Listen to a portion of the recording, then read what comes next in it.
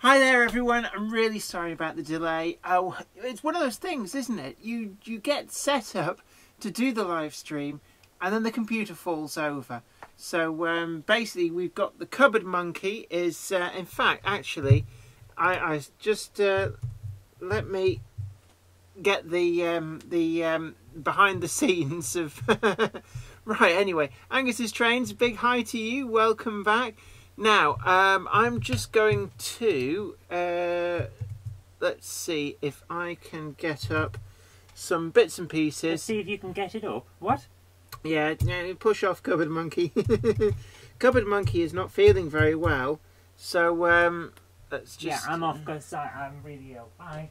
Yeah, see you later. You're on tonight, babe. Have you got your cider? And we've got Combat Bunny, hi to you. Mixed Traffic Engine 206, big hello to you. And let me just get everything sorted out here. We're basically, the computer fell over as we were setting up. We're supposed to be giving our guest a call. We've got a guest, Jack Morgan from Hattons, coming up later on in the programme. And that's just, we haven't been able to call him. I've traded a few messages. Everything is set up. We're just hoping that this is all going to work on the day. So... We're doing it live. Yeah, we are doing it live. No, I don't want to stay up to date, you silly, silly website. But basically, yeah, seat of the pants.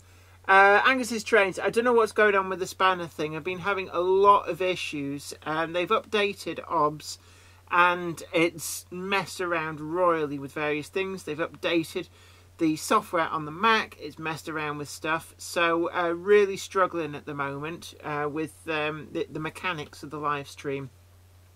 The Growler Blackwood Engage layout, good evening from a very windy west of Scotland. Good evening to you. Mixed Traffic Engine 206, hi to you. Derek Grant, hi to you. Gout Valley, hi. Steve Cortinacat, hi Jenny. Hi to you. Mixed Traffic Engine 206, your reviews are amazing. Oh, I like you. So, oh, the old ego massager is well on there. New Mills Model Railway, evening to you. Russell Benton, evening to you. Grey Night 1971, evening. No trains. Now, we've got a special guest coming on. So, one of the things I want to do today, as was announced in the title, this is a follow-up to last week's live stream about the Hornby announcements. Gosh, that was exciting. You saw Flappy Jenny firing up and everything. And basically, we've had a week for the range to settle in and for people to kind of find their level, what they really need to order, you know, the must-haves, the nice-to-haves, and also get a sense of what is actually, you know, selling really well. And essentially, basically...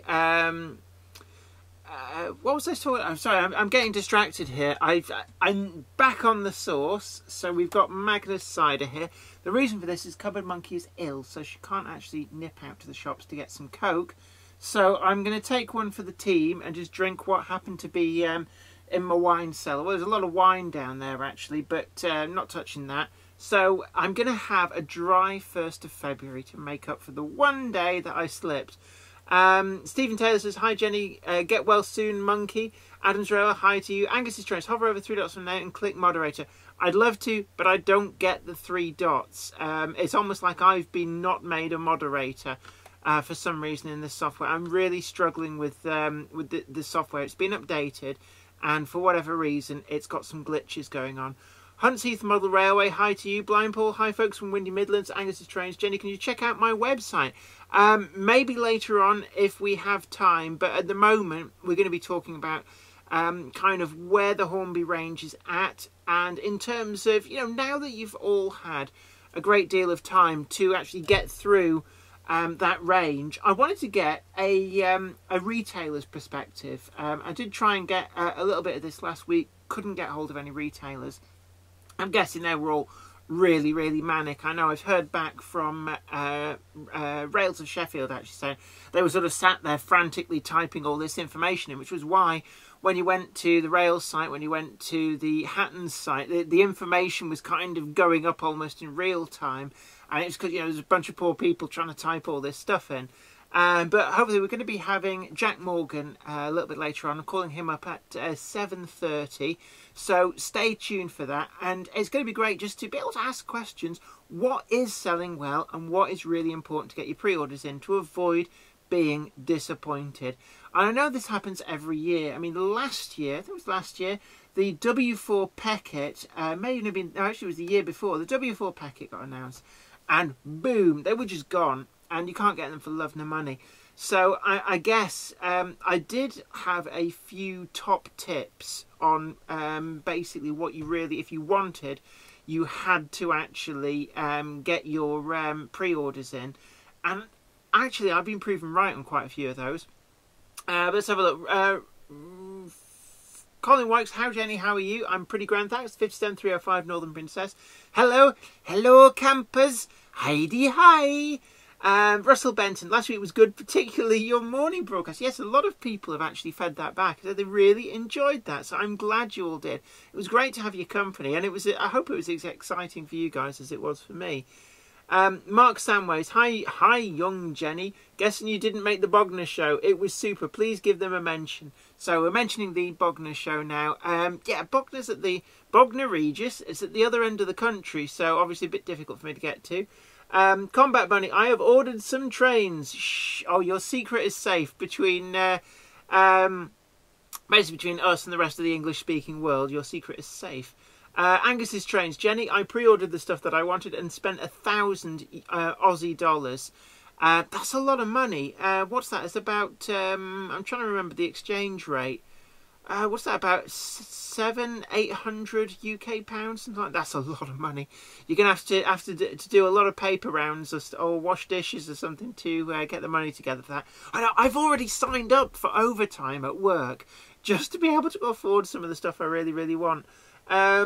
New Mills Mother Railway, sorry to hear Zoe is not well. Russell Benton, get well soon, Cupboard Monkey. Hope you're listening to this. Get well soon, Cupboard Monkey. Do you want Coke? I'll go get Coke. No, I'm good. I've got booze now. You want Coke, don't you? Are you sure? She wants Coke. It's like, well, I'll take one for the team and go over that. I'll get Coke and I'll get cookies as well. Just thanks for the kind words, guys. Batteries. I'm assuming that they're not yours. No, I'm good, thanks. But thanks for the thought that I really wanted a pair of flat batteries.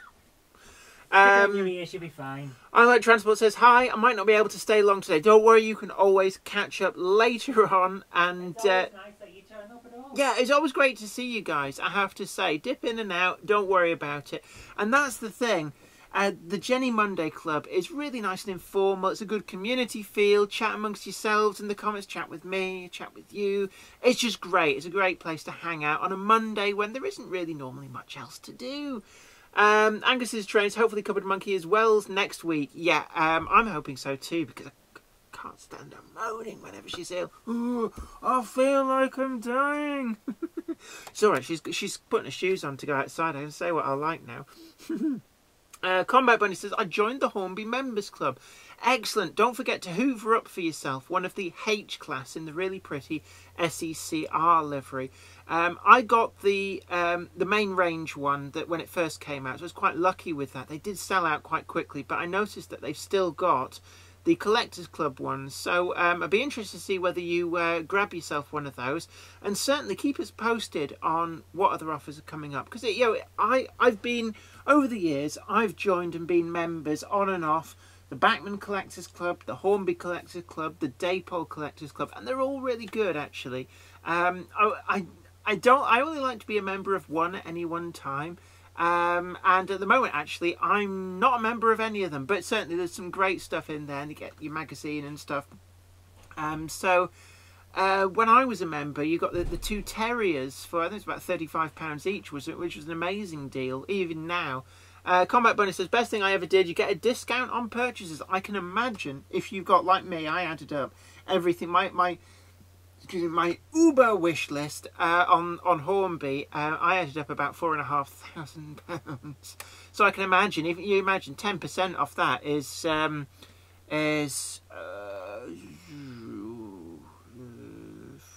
450 quid? No, that's 10%.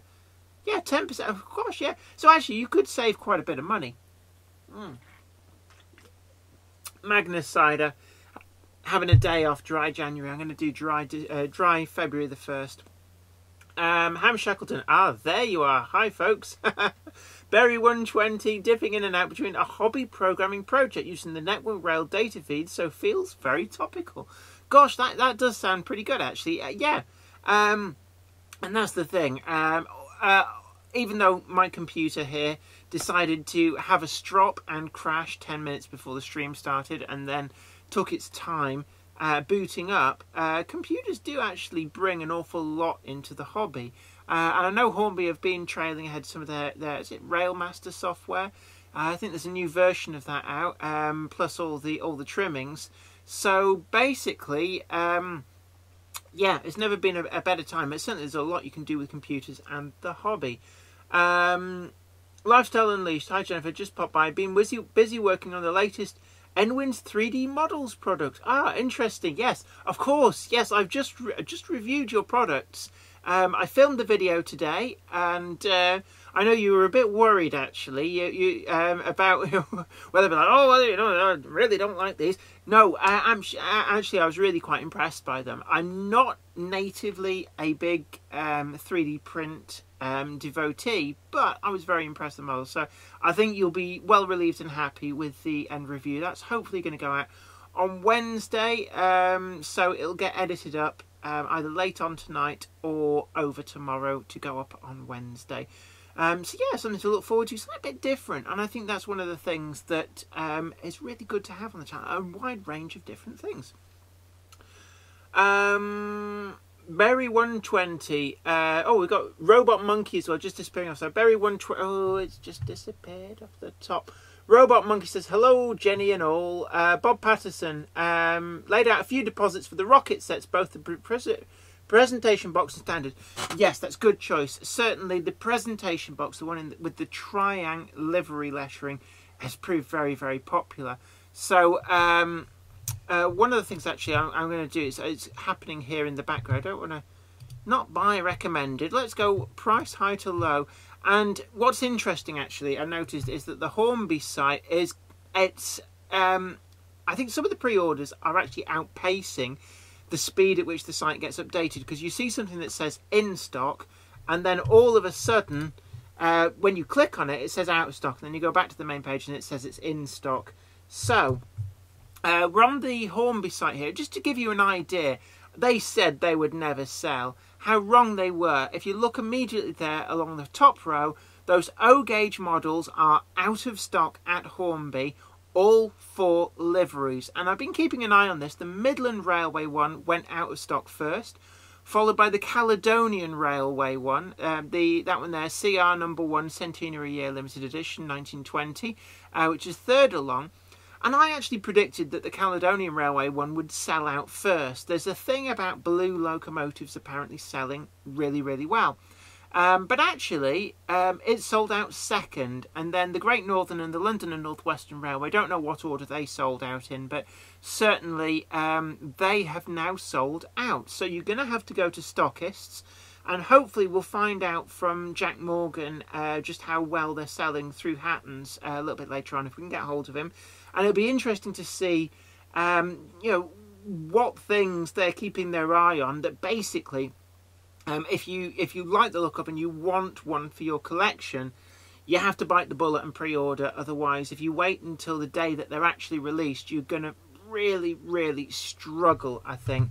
Angus' Strange says, I may have to order a hush hush shh in A4BR condition. I must admit, the hush hush is what I'm looking for as well, and it'd be interesting to find out if we can get that information later on, how well the hush hush is going on pre-orders, and is that one as well that essentially you're going to have to pre-order. Certainly, I mean, I think it's going to reappear in the range, although there was only one prototype, I believe. So there's only so many versions they can do.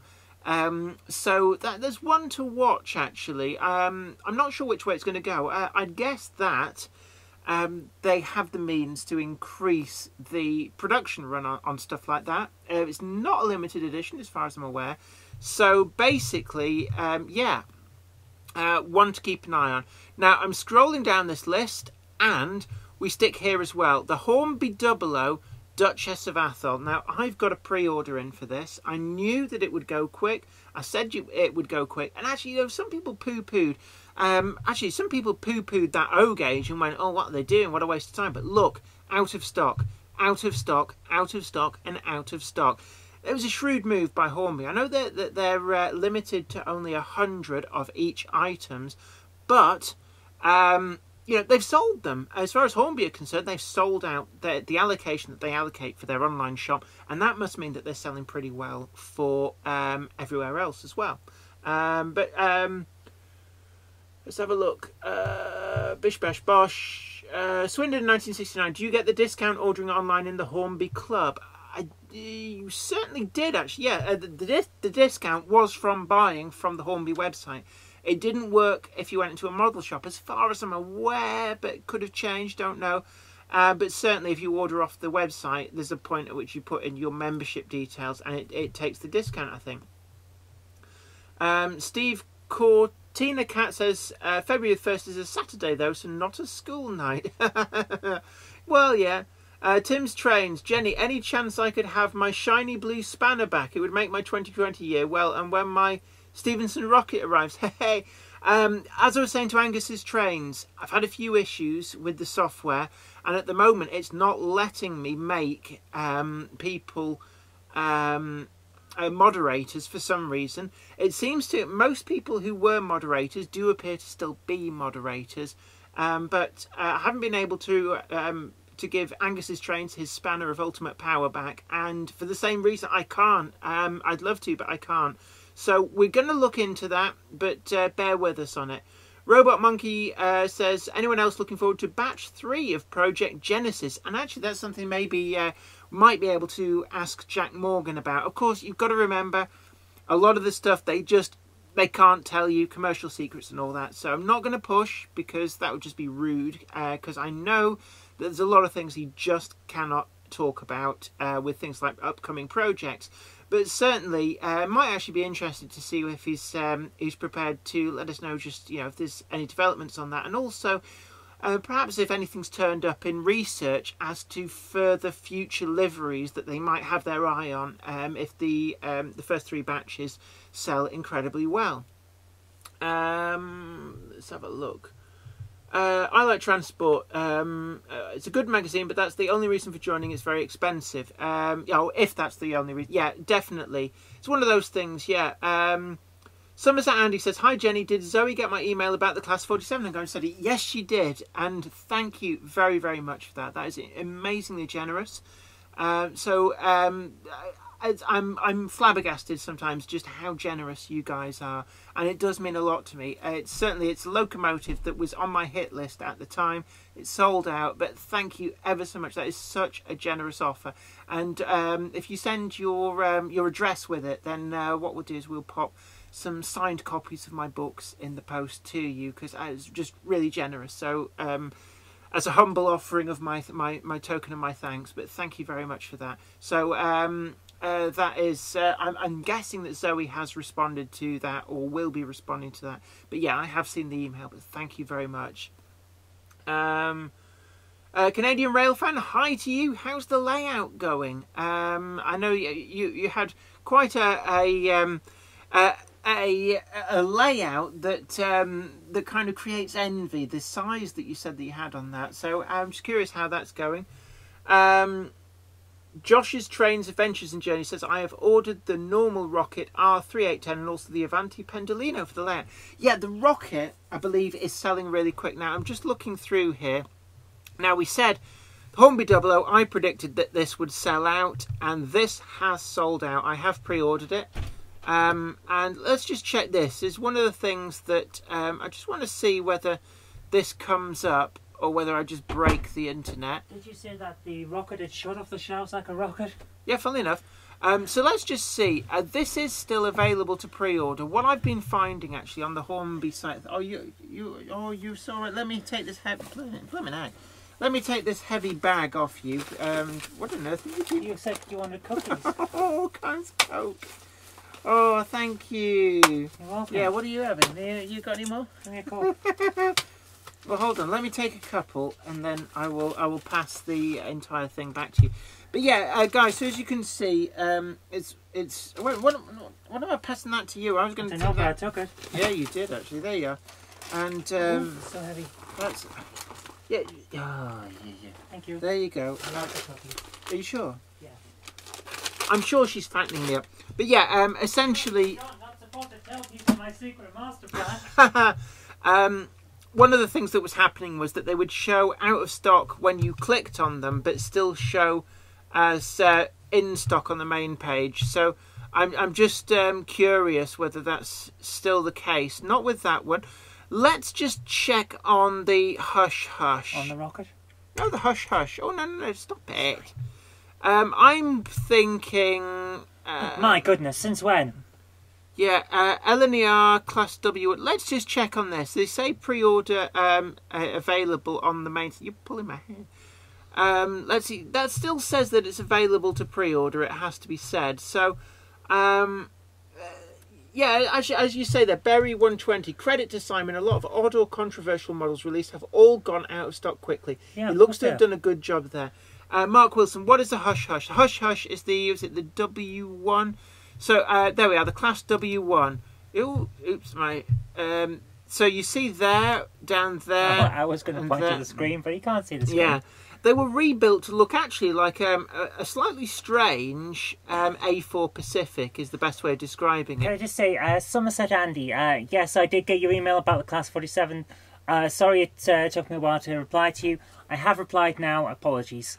But yeah, I'm going because, oh my goodness, my side is Yeah, down. you go and I'll enjoy yourself. I will. But Yeah, that is, yeah. So we're looking down the list, and I'm just keeping an eye on time. We've got 3 minutes, and then hopefully I'm going to be able to put Jack Morgan on. Well, get Jack Morgan on the line, and I've got a few questions I want to put to him, principally about the Hornby 2020 range. Now we had last week, we had Michael Day giving us the perspective from Hornby, from inside Hornby, which was really, really great and really good of Michael Day to give us a call.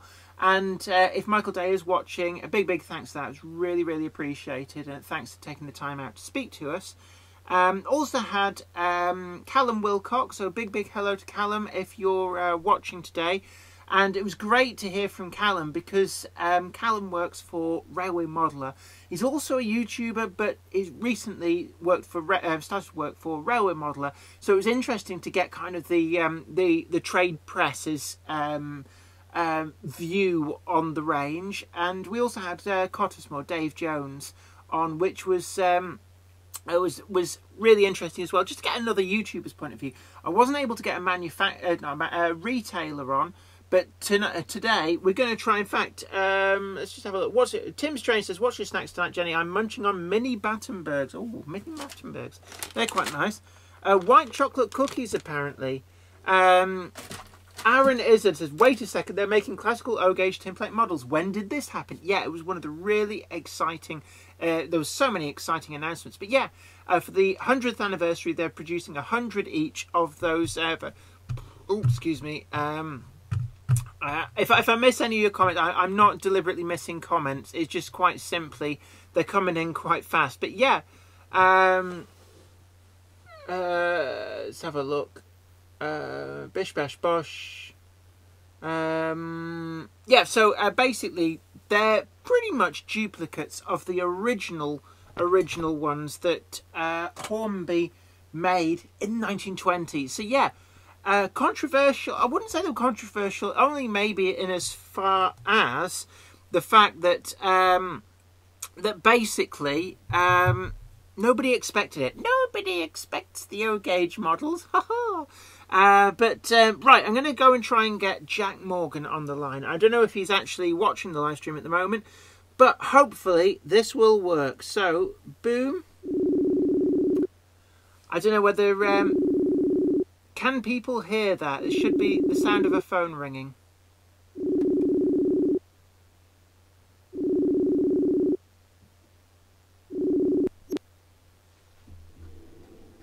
Hello? Hello? Hi there. Hi, can you hear me okay? Hi there, can you hear me at all? I can, yeah. You're all coming through all good? Yeah, yes you are, loud and clear. Can I just, people in the live stream, Is that coming through? Okay, Ham Shackleton says yes, can hear the phone. Great, this is Jack Morgan from Hattons Model Railways. You may also recognise him from the Hattons YouTube account. You do an awful lot of videos over there as well. And it's great to have you on, really, just to get a retailer's perspective, principally on the Hornby 2020 range. I know it's been a week since it came out, but that's kind of allowed it to bed in a little bit. And I'm guessing you're seeing a lot of pre-orders coming in for this entire range. Oh, absolutely. Like, first of all, thank you very much for having us on the show. It's great to be here. Great to see everyone in the chat as well. But yeah, we've seen a tremendous amount of interest in the range this year, and there's so much to cover, really, isn't there? I mean, we've had a week to digest it, but I think there's 1,500 products in the catalogue this year, and anyone who watches our live streams will see I held up the thickness of the catalogue to the camera, and you can really see just how big of a catalogue it is this year. So it is really exciting, not just for us, but for the entire modelling community, really. So yeah, and I mean, I'm guessing when you first saw some of those items, I'm guessing that actually you were probably as surprised as I was. I did a live stream on the morning when it went live, and some of those models, even if you'd have given me a million guesses, I would never have guessed that they were going to actually do something like that. I mean, was it similar for yourselves when you finally saw what they were planning on releasing? Yeah, pretty much. It was pretty much the same thing for us, really. There's been some incredible surprises here. Like, I think you've mentioned a few on the stream already. I have been watching since the start, by the way, so I've seen what you've been chatting about. But there's, some of these experimental locomotives coming through there, like the Hush Hush, the W1, and just some staples that, people have been asking for a long time. Like, you've got your standard Class 2 MT coming in there. You've got the new version of the Class 91, and just, bolstering the existing range there as well. So there were some surprises, but it's all good stuff, really. Yeah, I take it, but now you've had a week for the pre-orders to start coming in. Is there anything in particular on that list that is really just selling out, or selling so well that if people really want to get it, they're gonna have to get pre-orders in or be disappointed?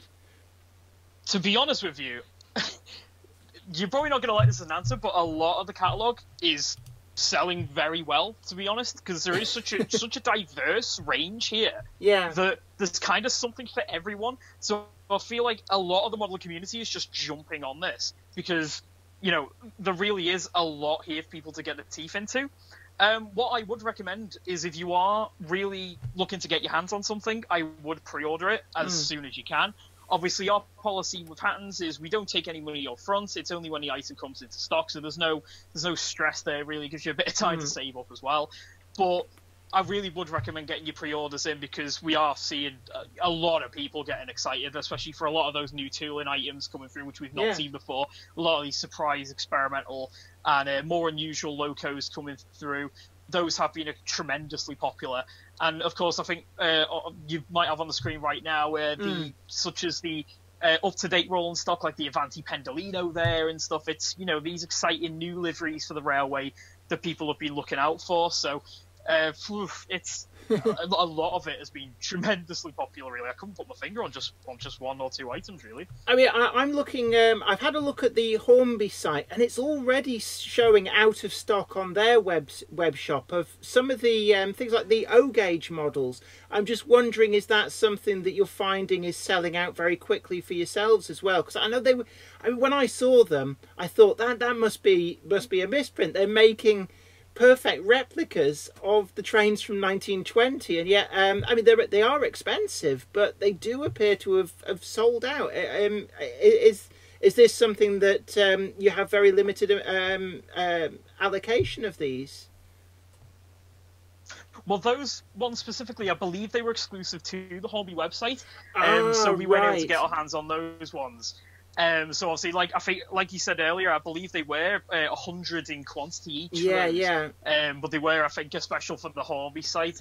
Right. But yeah, like you say, there's quite a few that are, they are really filling up our allocations are filling up very, very quickly indeed. So the pre-orderings, what you've got to do these days, the way of the world, I suppose. But I mean, I have heard that the Sorry. Stevenson's rocket with the triangle livery and the Hornby 00 Duchess of Atholl, I've heard from a few other retailers as well that they're selling particularly quick as well.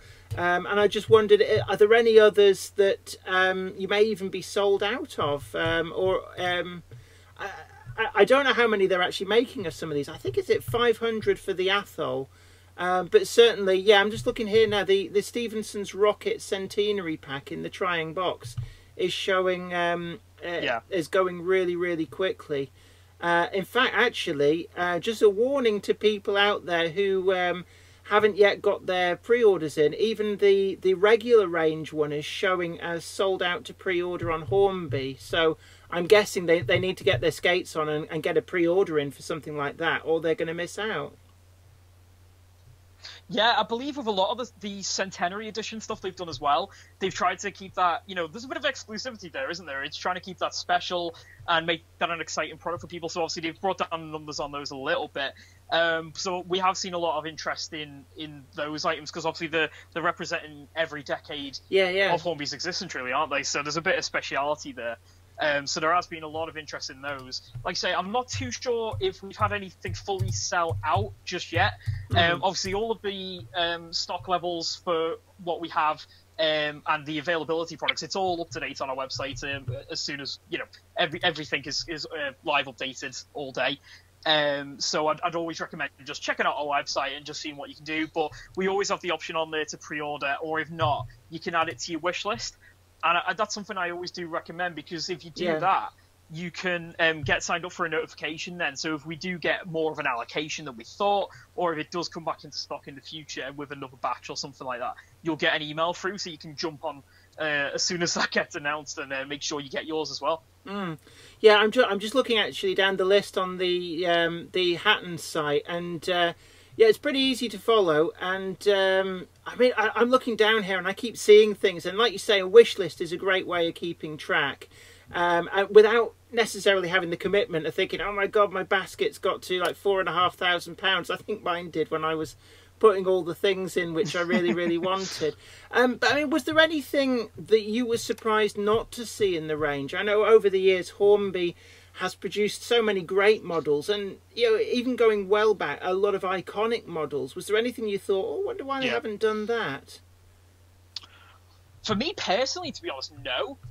When we saw stuff start trickling through from our guys who were down at Hornby on the day, I was just surprised by the breadth of it, really. I mean, there was so many fantastic new toolings here, and obviously one thing that's really great is they've really bolstered the existing ranges that they have. So obviously we're getting more liveries for the ever popular items in there, like Peckett. You've got the Pendle, coming back into the range, like I mentioned before. You've got plenty of new HSTs coming through. And those new tooling items, they were quite exciting for me. There's a couple that I was sorely tempted by, obviously, like the APT and the Rocket. But yeah, in terms of things to surprise not to see, not really for me, to be honest, because there is such a huge range here. Yeah, I think they've knocked it out of the park really with this one. Yeah, I've heard that over and over again from people across retail, across trade publications, other YouTubers, and just hobbyists as well, that it does feel like Hornby's kind of they've got their mojo back, was how it was described to me. And I know that they have struggled over a few years, and for me it feels like they've turned a corner. I mean, do you think that this is the way ahead? Are you looking at this and thinking, yeah, that is well played, Simon, well played? Yeah, I think so. It's invigorating to see, really. You can see the commitment here to really push forward with the brand, and they're taking an interest in the history of Hornby and model railways in general, with all the centenary range of items. But just to see the diversity in the range really is quite comforting, really, to know that there is that commitment there from Hornby. So I am excited to see what comes through. And one great thing that I'm really happy about myself is how quickly a lot of these items are going to be coming through. So they're announced as part of the catalogue, and the majority of this is coming through this year. and there's a few bits slipping into 2021. But it's great to, you pick up your catalogue, and you're only going to have to wait 6 to 12 months at most, really, for a lot of these items. So that's something I think, it's something a lot of people do talk about a lot of the time, is the waits for different projects to come out. So it's nice to just get a catalogue, and within the next year you're going to have it.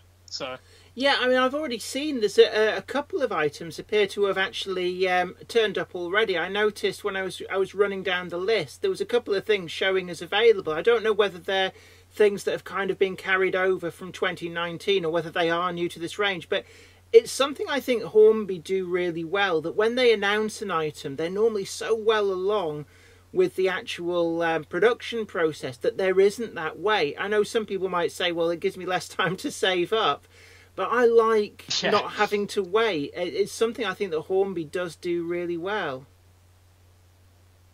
Yeah, absolutely. And it's one thing that we got to see at the show, which we've done a few videos over on our YouTube channel about, is a lot of the models do have they're all production sample stages, or they're at first EP stages. So there was something to see for most of the projects, really. Even stuff like the APT and the 91, they had some very early samples of those to see. So they are, I suppose, mostly with what our own projects as well, that we've tried to bring them through at a stage where there's something to show for it, really. So Hornby's been quite good at doing the same. I mean, as a retailer that does commission a lot of your own models, are you always a little bit apprehensive when it comes up to the time when other manufacturers announce models? You think, oh God, are they going to bring out something that we're sort of working on but haven't yet announced? Or is that not something that really tends to crop up? I suppose there can be an element of that sometimes, but there is a lot of communication between, because we're all in the same, industry at the end of the day. We're all kind of in the same boat, so to speak. So there is communication there, and obviously we're all working on different things. So yeah, not really, I suppose. Actually, to talk a little bit about some of your own projects, there's a few people asking about the Project Genesis coaches, and just wondering whether, I know you've announced recently that you're introducing the brake coach in light to what people have been asking for. And there's also another bunch of liveries being announced for, is it batch 3? And I'm just wondering, as you're researching these, do you find that there's sort of like more and more liveries that you may not necessarily have even known about, that you're looking at and thinking, we could do that and we could do that? I mean, it strikes me as almost like it's the model that keeps on giving. And for so long, we've kind of been getting by on the little four-wheel Hornby Railroad coaches and sort of squinting and going, well, it's okay. But I mean, finally, it's kind of addressed the issue that we've got all these great pre-grouping locomotives and nothing particularly for them to pull. Do you find that you keep looking into it and it's like, oh, we can do that, we can do that? I think you hit the nail on the head, saying it's the gift that keeps on giving, really. The more we see, the more we keep finding with these, with that era of coaches, really. Obviously, we have got a bit of an amalgamation of the different styles, but there was no easy way to put it. There was thousands of different types of these coaches out there, and everyone was making their own types of these things. And yeah, we do keep finding more and more great history on them. One thing that we've really been excited with this project is the community involvement with it, which is it's in a way we've never, had before, really. It's just the amount of input and fantastic advice and information that people have been able to provide to us, really. So with the development of the drawings and the other samples for it, we've had a lot of great feedback there to make sure we are producing the ultimate version of this coach that everyone's going to enjoy, really. So it was great to get a lot of feedback from guys on the forums, over social media, even through YouTube and other places as well, and at the exhibitions which we attend. So it was great to get that feedback in there. And like you touched on, obviously, we've announced the full brake versions of the coaches, which is something a lot of the community were really asking for, and some further liveries too. But there's just, we tried to cover as much as we can. Obviously, if you on the website, you can check out, the first batch. We've got your big names coming through, your GWR, your Great Northern Railway, London North Western, SECR, all the big stuff coming through there, really. And then once we get into batch 2, it starts to get a little bit more niche, but you've still got your GCR, Great Eastern, Lancashire and Yorkshire, Midland, all that sort of thing. And then even down to batch 3, you've got North Eastern Railway, Caledonian Metropolitan coming through there, and all of these will be coming through over the next few years, and that you never know, there might be even more in the future. But we've tried to, with all three of these batches, I feel like we've delved through a lot of history here, but with the breadth and variation of these coaches, I think it is, like you say, it's going to be the gift that keeps on giving, really. Yeah, and what surprised me in a way, I hadn't quite realised it until you guys embarked on this project and put a lot of these liveries that you were proposing out there. I hadn't realised just how long-lasting these coaches were, because you're doing them in departmental liveries as well, some of which, I think there's one in particular, lasted in on the main, I think it was a breakdown tool van until early 1980s. So these weren't just regrouping. They lasted a very long time. So there really is something for everyone here. It's staggering, really, like how long these things could be seen around the network. And it's not even for uses like that, you can still see them in use on preservation railways now, so guys in the modern day can still use them on layouts. And even if you wanted to get a bit wacky, I'm sure you will have heard stories about how these coaches were all converted for holiday homes or caravans or chicken coops and what have you. So there's even if you wanted to, there's an option for something like that as well. So that's a very expensive really is a fascinating bungalow. Story. Yeah, I could imagine. Yeah, exactly. Somebody will, somebody will. But because a lot of it's one of the ways that the preserved examples have survived is they tended to get built into things like bungalows down on the south coast. So I suppose that in some respects that makes researching a project like this a little bit easier, insofar as there's actually quite a few examples out there that you can go and look at and kind of size up and get a feel for details that maybe photographs of the era would miss. Yeah, that's it. And like I say, there's a few out there still on preserved railways. Obviously, in some cases over time they might have had the chassis swapped out with perhaps a wagon or something like that, which makes things a little bit tricky. But there's a lot of different research sources that have gone into this historical and combining that with modern day research as well. But again, the community's been fantastic with this, being able to provide photos for us, and people have been sending us in current day shots of the different liveries that are around on different railways too. So it's really been great to have that involvement there as well. Brilliant. And also one of the other things that's probably more true to my heart, I love small industrial locomotives, and you brought out the Andrew Barclay, which again, I suppose in a way a lot of people were as amazed as they've been with the Hornby announcements, that it's like, wow, finally somebody's bringing out a beautiful little small industrial. Have you got plans for another release of different liveries following on from the ones which are currently out?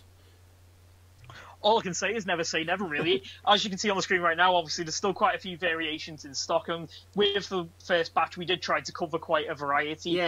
From examples serving across the country and through different eras and what have you. At the moment, nothing on the cards right now, but you never know for the future. But all I can say is really, if it is something that people would like to see, I do urge you just to get in touch with us, really, and let us know. Make it clear on social media and through email, perhaps. We've got an email address called ideas@hattons.co.uk. So if you ever have any suggestions, that goes straight through to our development team as well. So we always take ideas on board very seriously as well. So you never know what might make it in the future. No worries. And also, I'm seeing in the chat room, people are asking any news on the 66. People asking for any info on the release dates. I'm presuming that means more to you than it does to me. It does.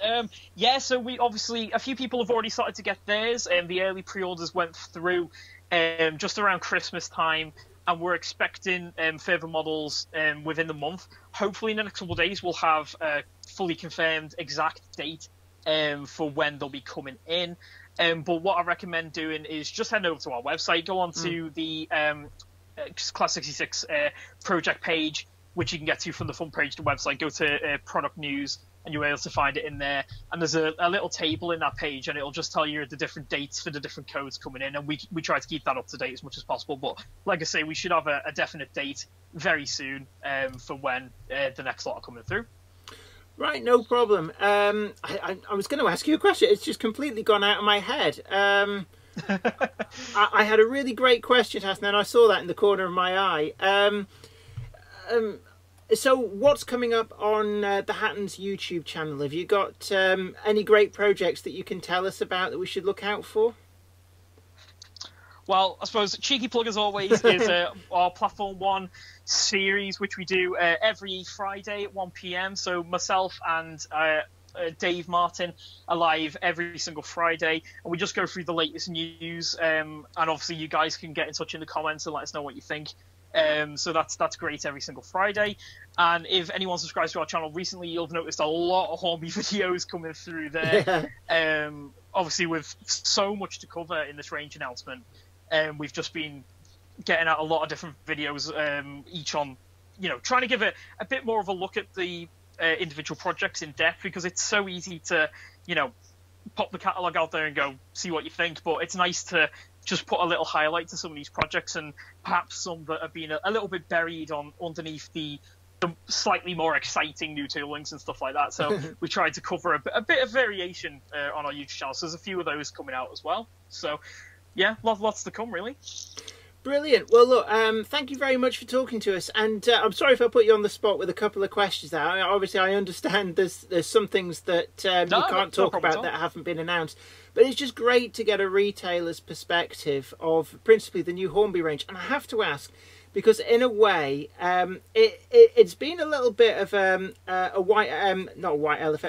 elephant in the room. The steampunk range. What did you make of that? I know some people have criticised it. Other people are quite excited by it. It seems to have very much polarised. What's your take on that range? Yeah, I have seen a lot of different thoughts on that one, but it's something I found. It's different, isn't it? I just thought it was quite exciting to see something that wacky. I would have never guessed that would be in the range this year. Like, that was a total surprise to me. Personally, I like a bit of steampunk stuff. Like, that aesthetic's quite interesting to me, so it's quite cool to see that coming through. Obviously, there is a big steampunk community out there. There's a lot of people scratch building items. Potentially, there's opportunities for this with the wargaming community as well, and other modelers like that. But the way I see it, really, is it's just an interesting bit of diversification here, and hopefully it might tempt people who are perhaps in these other, let's say, for loss of a better word, geeky communities out there, to potentially get into model railways as well, or as part of the hobby that they're already in. So I don't really see a problem with it, to be honest. And some of the prices for these steampunk items are fantastic, really. I mean, I think the locos are around the £30-40 mark. You got wagons for under 20-15 quid, something like that. And they've tried to come out with a fairly comprehensive range, because you've got all the buildings and the figurines with all the cool aesthetic on them as well. And they've tried to build a nice bit of lore around it as well, which I think is really important with something like this. So I don't see a problem with it, really. Yeah, because in some respects it's almost like it's not aimed principally at railway modelers, but on people who they kind of go for the creative side. And it's the way I was looking at it was, it's bringing potentially new people into the hobby who might not have otherwise come into the hobby, and it's fostering that air of creativity. You can kind of freestyle buildings, you can freestyle locomotives and rolling stock, which might actually appeal to a younger, creative kind of market. Yeah, absolutely, yeah. And I think it's kind of promoting something which I don't see enough people say, is promoting model railways as an art form, really. Because at the end of the day, it is. People are creating miniature artworks here with the model railways. Like, no matter what you're building something, and it's creative. Yeah. So, I think the more different opportunities people have to make an entryway into model railways as a hobby, the better. So I think it's a good move, personally, because it, like you say, if it does get people from other communities or perhaps younger people on board, then what's the problem? Yeah, because you never know, they might end up transferring onto, shall we say, more traditional model railways from there. Yeah, very much. And in some respects, I've just forgotten what I was going to say. So I've been doing dry January. And because there was nothing to drink in the house, I thought, well, I'll do a dry February the 1st. I'll have a can of Magners. It's the worst possible thing you can do after 2 weeks of being teetotal, because it just goes straight to your head and go, aha, we shall derail your train of thought. But it was something to do with the steampunk range. This makes me sound really unprofessional. I've completely lost my train of thought. It was something to do with the steampunk range. Nope, it's gone. Never mind. So, I saw you did that video with the creator, didn't you? The other day Laurie as well? Calvert. Yes, he's a great guy. Yeah. And I think if you've been to any of the shows like Worley, Alexandra Palace, and indeed quite a few of the other ones as well, you may have actually met him. His exhibition layout goes on the circuit really quite a lot. I think he said to me he's out something like 40 weekends a year at exhibitions. Wow. But it was through that he was actually approached by Hornby to kind of spearhead the design of this. And I think, going back to the 1970s, there were items in the Hornby range, things like the Battle Space turbo car, the giraffe car, I think it was a TNT car that exploded and then you put it back together and it was like a spring-loaded mechanism. So Hornby has done these kind of out there majoring on the play value products before, and in some respects maybe this is Hornby getting back to more of its roots of toys with play value. Definitely. Because back in the day we all know about the dinosaur train set and things like that. Obviously, I don't think remember we'll see a return to. Yeah, exactly. But I don't know if we'll see a return to that level of wackiness, shall we say? But it's just nice to see like a bit more stuff that's out there, as you say. Another one that caught my eye in the catalogue was the Beatles livery Joro Star. Which, oh yes. That's it. I looked at it. I was like, hey, is that real? And we talked around the office, and it was real in 1999 for the re-release of the Flying Submarine, Yellow Submarine album. So it's that's something a little bit more different. So it's just interesting to see that coming through. And with the Corgi diecast range as well. That's something that they've really pushed on the licensed properties in there. So you've got a lot of Beatles items in there. You've got Mr. Bean items coming through. You've got James Bond, Only Fools and Horses, Dad's Army, all that kind of stuff. So I think, like with the like we said about the Centenary range, and even with the steampunk stuff, I guess it's playing into people's nostalgia as well, and evoking stuff they might have had as a kid coming back through. So there's a lot of really great items there, really. Yeah, very much. Anyway, I'm conscious I've kept you talking far longer than I told you I would keep you talking. But look, it's been great. I could talk all night. Oh, that's great. Don't worry, it gives my mouth a rest, because normally I just can't stop talking. But it's. Oh, and I'm hearing Zoe shouting like "How very true" from the other room. But yeah, it's great to get a retailer's perspective on these things, because otherwise we're kind of out here in the bubble trying to guess a lot of things. And I guess you guys have got a greater insight into what's selling really well, because you're seeing all of the orders. But I mean, now I suppose we're looking forward to, we've got the Oxford Rail product announcement is it next Tuesday? And then we've got the next biggie is 5th of February is the Bachmann release as well. So there's still quite a few releases to come. I mean, do you think that other manufacturers are going to have to up their game now that they've seen what Hornby have done? Or do you think that they will perhaps view it as maybe a one-off and then back to business as usual next year? Do you think we're going to see any real surprises from other manufacturers? I'm not sure, to be honest. Obviously, with Hornby, they've always had a fairly diverse range, and other manufacturers kind of cater to different parts of the market a little bit. I'll be interested to see what comes from Oxford Rail soon, obviously. Not sure if, obviously, because it will be part of the diecast announcement as well, so I'll be interested to see if there's new toolings coming through with that as well. But yeah, I'm not too sure, to be honest with you, on that one.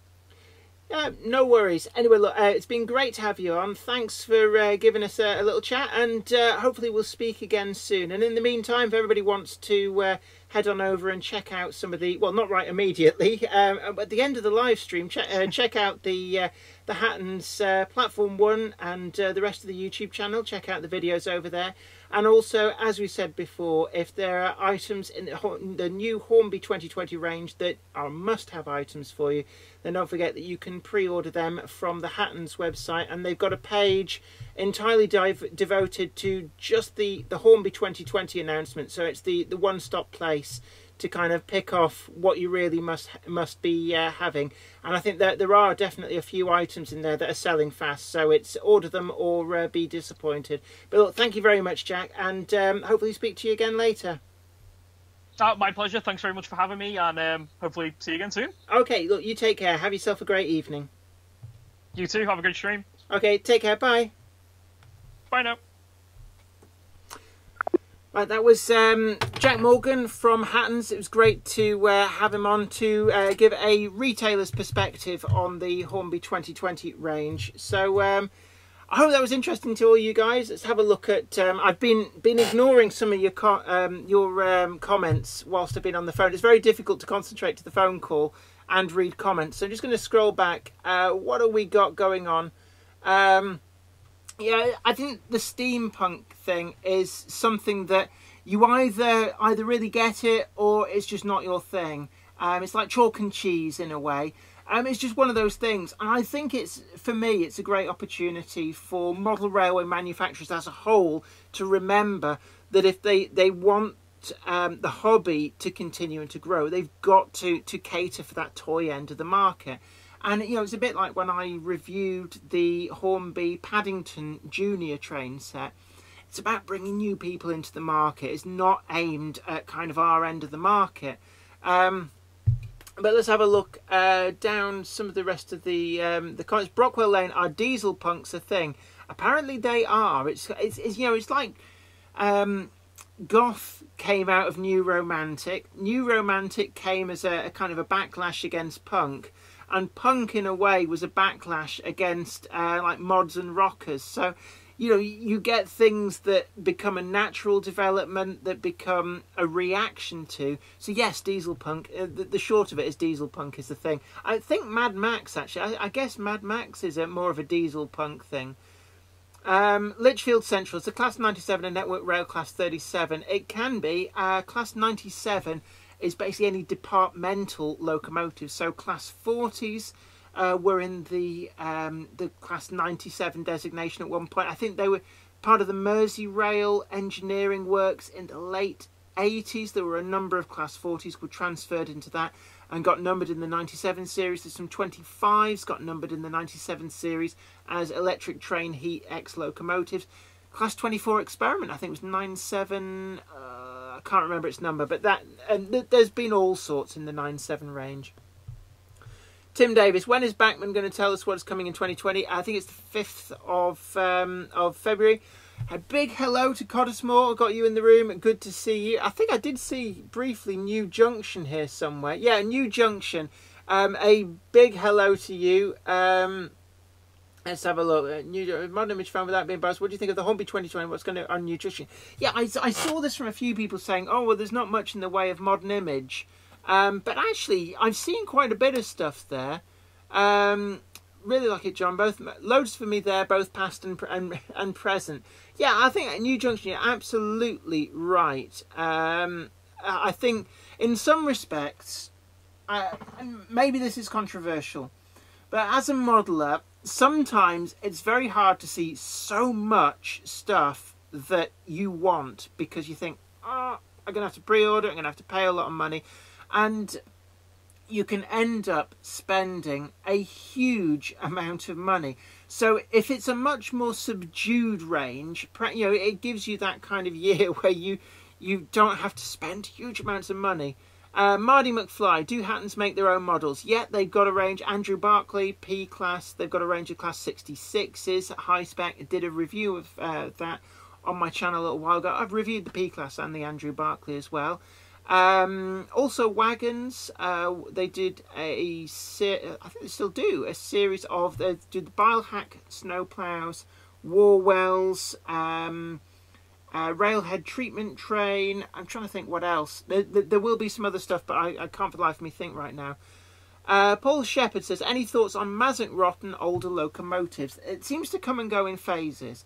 Now, Hornby 00 in the very late 1930s had a problem with Mazet-Rot. And they believe they may have traced it down to you have to have a very precise mix with zinc mazic.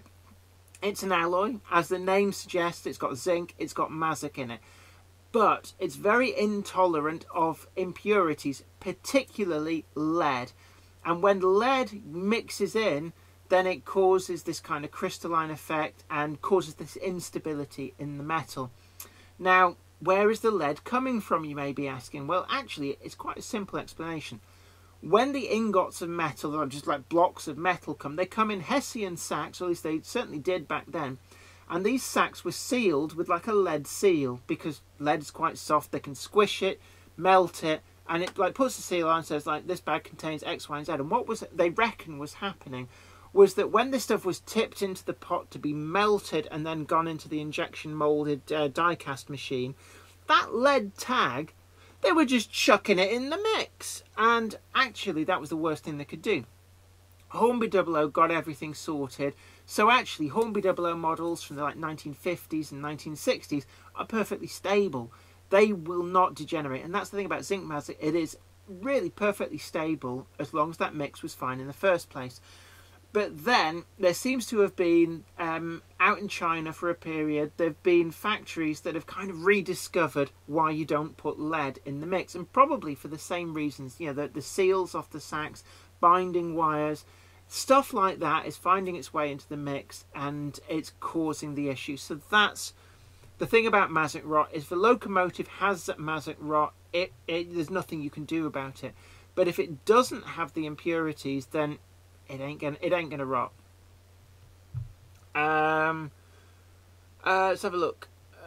I think actually quite a few of these. Fat Wallet Boy 2, Jack, would Hornby accept special commissions from Hattons? Hornby have done special commissions. Generally speaking, it's liveries. It's not whole new models as far as I'm aware. They will do liveries, and they've done a lot with the National Railway Museum. And then back in the day as well, I remember at Mainline Class 9 Shunter, they did as a special commission from Hornby. I think it was 09016 or 09019. And that was a Hornby commission. But as far as bespoke wagons, I don't believe that Hornby do that. But never say never, maybe. Yeah, you can watch me drink for a bit. Oh, chug, chug, chug. Mark Wilson, can you do something rather than Hornby next week, please? Yeah, certainly. We'll be looking ahead to the Oxford Rail Range release. And also talking a little bit about other topics. I've got a few plans going on. Most notably, Weir Yard is currently, I say currently, it's not like it's like whoosh, back to work, Les. Les has spent a couple of hours today doing the back scene up on Weir Yard. And this is being done from scratch with pastels and chalk. And it's done an amazing job. I'm not showing you the pictures because the video, hopefully, all going well, will be Friday's update video on Weir Yard. So one to look out for, and I'll possibly be talking a little bit about that. Maybe even try and get Les on to talk about it, because back scenes are one of those things which can make or break a layout. Now, you can do them in a whole number of different ways. You can get photographic back scenes, printed back scenes.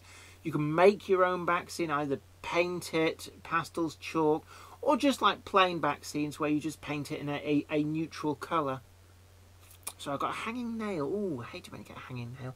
Right, hi to you, Tim Davis, Fat Wallet Boy 2, hopefully others will. Oh, Bish Bash Bosh, as, I'm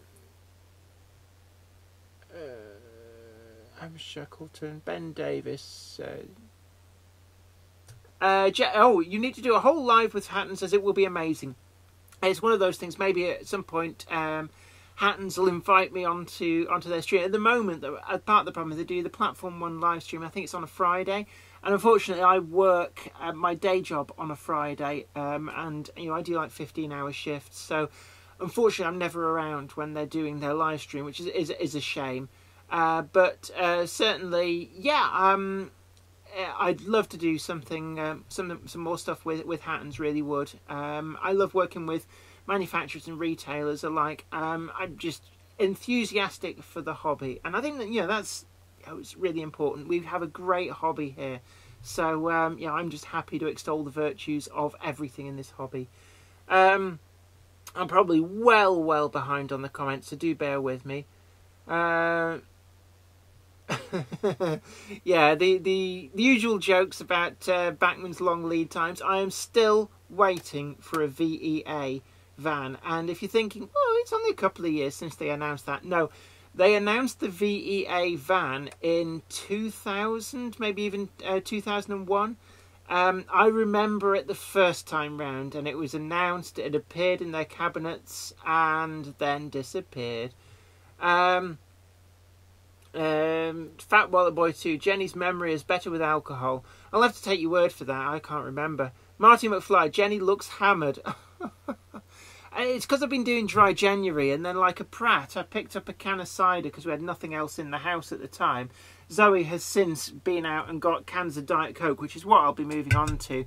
But it hits you like a brick, I have to say. So I'm going to be doing a dry... In fact, actually, as penance for breaking dry January for this one drink. And actually, once you've been off it, it's not that nice. I'm going to have a dry February the 1st and maybe even a dry February the 2nd. And, see where it goes to.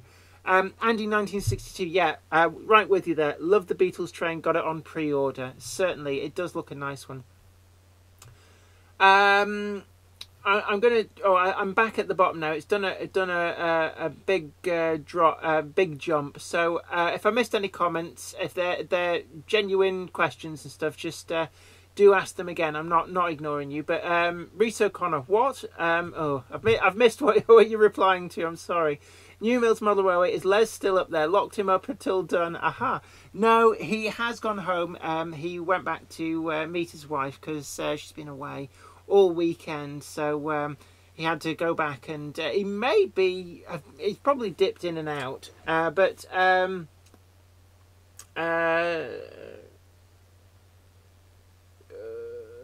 what's going on? Ooh. New Mills Model Railway. It's Les... Oh, sorry. Les is coming back tomorrow, actually. So hopefully get it maybe finished tomorrow, and it's going to be great. Yeah, don't forget, smash the like button. I like transport, absolutely.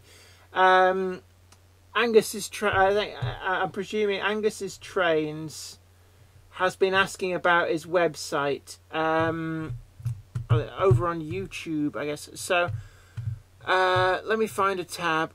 And I did promise I'd do it later, I have to say. So so let me bring up YouTube in the background. But let's have a look. Jamie Smith, what is your choice of beverage tonight, Jennifer? How's the cupboard monkey keeping to? The cupboard monkey is in the back room, and she is just taking it easy. She's not feeling the greatest. So let's have a look. Angus... So she's bearing up. So Angus, you're doing quite well actually. 133 subscribers. So just because I did promise that I would show it later on, so later has come. Angus's Trains got some new videos up on there, I see. I am a subscriber, and certainly there's some interesting videos on here. Certainly trains running videos, trains out in the mail. They look very much like HSTs, those trains, and model railway exhibitions. In fact, actually, Walker Waterworks Miniature Railway, I did watch that, interesting video. So great to see new videos coming up, and you're doing really well on the subscriber count. So anybody who hasn't checked out Angus's Trains, do head on over and check him out on YouTube after the stream, of course. So quick plug for you there, Angus. Don't say I never do anything. Alan Reynolds, PVA J-Cloth Alan says, hi Jenny, hi to you.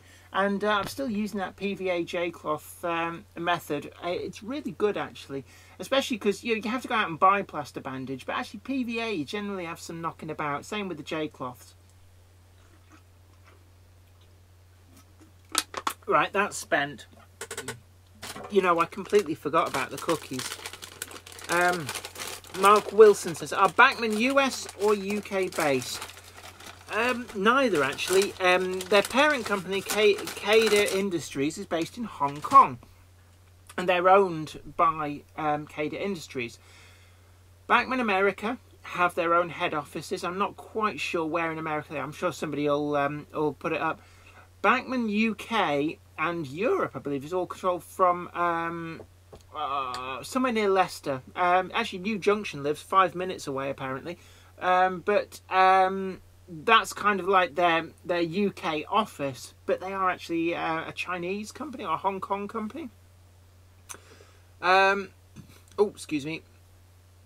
Brockwell Lane, interesting. Do you think Bachmann are getting a lot of hate recently? And if so, do they deserve it?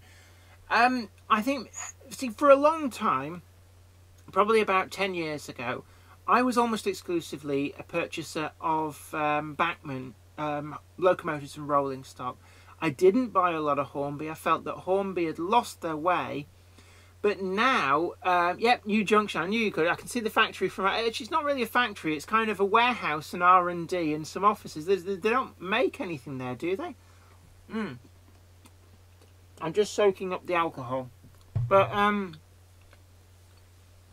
certainly 10 years ago, Bachmann were very much on top. Now, one of the problems that I think a lot of people have said is about the price rises. Now, it has to be said, the prices have risen across all manufacturers. And I guess that Bachmann have probably had it rough because they were the first to do it. And it's a bit like, I don't know if everybody remembers in the UK, there was this big phase where banks just shut all their high street branches. It's like, oh, I wanted to go to the bank, but it's been turned into a trendy wine bar. And actually that was an advert from, I think it was NatWest. And the thing was, NatWest were making a big thing about it, and they were one of the worst banks for closing down local branches. But, you know, everybody remembers them as boasting about reopening some. But anywho, to get back at meanwhile, back on the ranch, I think nowadays, Bachmann, the problem that they have is some of the prices do seem to be very expensive. And they've come up against a resurgent Hornby, which is doing really well, and riding high, and it's good to see. And also, I think there's also new manufacturers like Oxford Rail, Cavalex, Curascale have come on the market that they never had to contend with before. So they're getting competition from all angles, and especially Oxford Rail has shown that models don't have to be really, really expensive. And, you know, Oxford Rail, they're not a charity, they are making money. And I think it's made people very sceptical. So, do they deserve the criticism? Not entirely would be... yeah, Brockwell, they're absolutely right. Would not want to lose them. I think I can see why people criticise Bachmann. I think some of it is unfounded. And, you know, I remember when people used to criticise Hornby, when people used to criticise Daypol, and some of it was unfounded. And I think that it's easy to criticise Bachmann because of the prices, but the models are good. You don't tend to get any complete lemons from Bachmann. And, you know, I do like Bachmann stuff. But, you know, I think maybe for me, the big thing with Bachmann is that they kind of haven't embraced the internet, social media in particular, YouTube. And they're very old school. And I think that things have changed in terms of retail. You know, we've seen it on the high street. And in model railways, there's a lot of promotion goes on with things like Facebook, Instagram, YouTube. And that's what, you know, we're hanging out here. There's what, 150, 160 people or something in the chat at the moment. It's a lovely community feel, and we're all chatting. It's a bit like we're all down the pub kind of thing. Only I'm now onto the Coke. I'll hold that away from the microphone. Always forget that, like straight into the microphone. But yeah, actually, DH7 Kelly, big hi to you. 5+ year wait for a model after announcing it is unacceptable in the current market when the likes of Acura Scale and even Hornby mostly can get releases out in a year of announcements. Yeah, that's what I was kind of slowly circling the point, like lint going down the plug hole. Essentially, yeah, you're absolutely right. I think my biggest criticism of Bachmann is not the price increase. I recognise that they're not a charity. I recognise that models are expensive to develop and to make. Although, you know, I think we'd all like lower prices, but, you know, hey, it's just the way it works. But the long lead times, it almost at times feels like they bagsy a model and then sit on it. The VEA van, for one, is something that, you know, it's a case in point. Announced initially, I think, 2001, and we're still waiting for it. Ken Patterson, really great to see you in. It's great to see you. Good morning, Jennifer. Fun to start my day watching your work. I really need to try this live video presentation with the crew. You're amazing. Thank you very much. And I would love to be on your What's Neat This Week podcast. We need to try and get our schedules to align. I'd love to come and do that if you'd still have me on. Yeah, it's 'cause you're like one of the big hitters in the hobby. But actually, live streaming is where it's at because you get this great community feel. You've got this immediacy, and I do quite like it. I must admit that I don't work well scripted. I like to ad lib a lot, and I have at most I have some very basic notes that I work from, and I guess, you know, maybe it's arrogant of me, but I like the enthusiasm I have for the hobby to kind of carry me over. But yeah, I'd love to be on your show, Ken. You've got my details through the Book of Face. Drop me a line. We'll try and sort something out. I know there's obviously time differences and stuff, and because of my work, Sundays, Mondays and Tuesdays are the days. I don't know how far ahead or behind me or you are from each other, so it's how they equate. I mean, at the moment it's 8:20 in the evening in the UK, so I don't know how that. On Monday, 8:20 on Monday in the UK, so I don't know how that equates to where you guys are. But yeah, I'd love to be on. I really would. Berry 120. I suspect Bachmann will be forced to both reduce prices and get their bottoms in gear with better marketing and lead times. The nature of competition. Yeah, quite possibly. I think long lead times, as Kelly has already alluded to, is you just can't do that. And I think what we've started to see is them get beaten to it. The class 121, 122 is a case in point. Dapol have already had their model out to market, and yet the Bachmann website is still showing them developing for release that rail car. And I don't think that the market the market can sustain two rival manufacturers' model of that thing. The Dapol model is reasonably priced. It's well spec'd up. In fact, it's one of the most highly spec'd non-sound DCC model I've seen in terms of lighting functions. I think it's got 5 different lighting functions you can use on DCC, which is pretty impressive. So the Bachmann model has to really pull something out of the hat to compete with that. And again, the Dapol model, you can pick that up for down to about, I think Hattons were doing it for $89.99. I've seen them at Rails for around the same sort of price. What is Bachmann going to bring to the market to compete with that? They can't do it. Mark Wilson, wow, Ken Patterson is on the chat. Absolutely love What's Neat. It's an inspiration channel. Yeah, I've been a subscriber for a long time. I have to say, I don't tend to comment. I'm a bit naughty like that. I'm a lurker. But yeah, What's Neat This Week is certainly a big inspiration. So thank you, Ken, for doing that. A great service to the hobby, and really enjoy your work, and would love to be able to get on that as well. So I'm 6 hours ahead. So you record 8 to 9 p.m. on Saturday. So that would be 2 to 3 in the afternoon for me on a Saturday. We're going to have to work something out because I work Saturday. So my shift pattern is currently Wednesday to Saturday. I really do want to change that. I never make any secrets that I would really love to work in a job that I enjoy. But, you know, 4 days a week I have to go out and pay the mortgage and stuff like that. So we'll work something out. We'll pick a day. I'm trying to think. Actually, we might be able to do that when I'm at Alexandra Palace later in the year. I'm doing a model show and might be able to do something, link up from Alexandra Palace. That might be something to do. So we'll sort something out, Ken. But yeah, it would be an honour to be on your show. Let's have a look. Alan Reynolds. I thought Bachmann just bought up companies like Craft Mainline and others.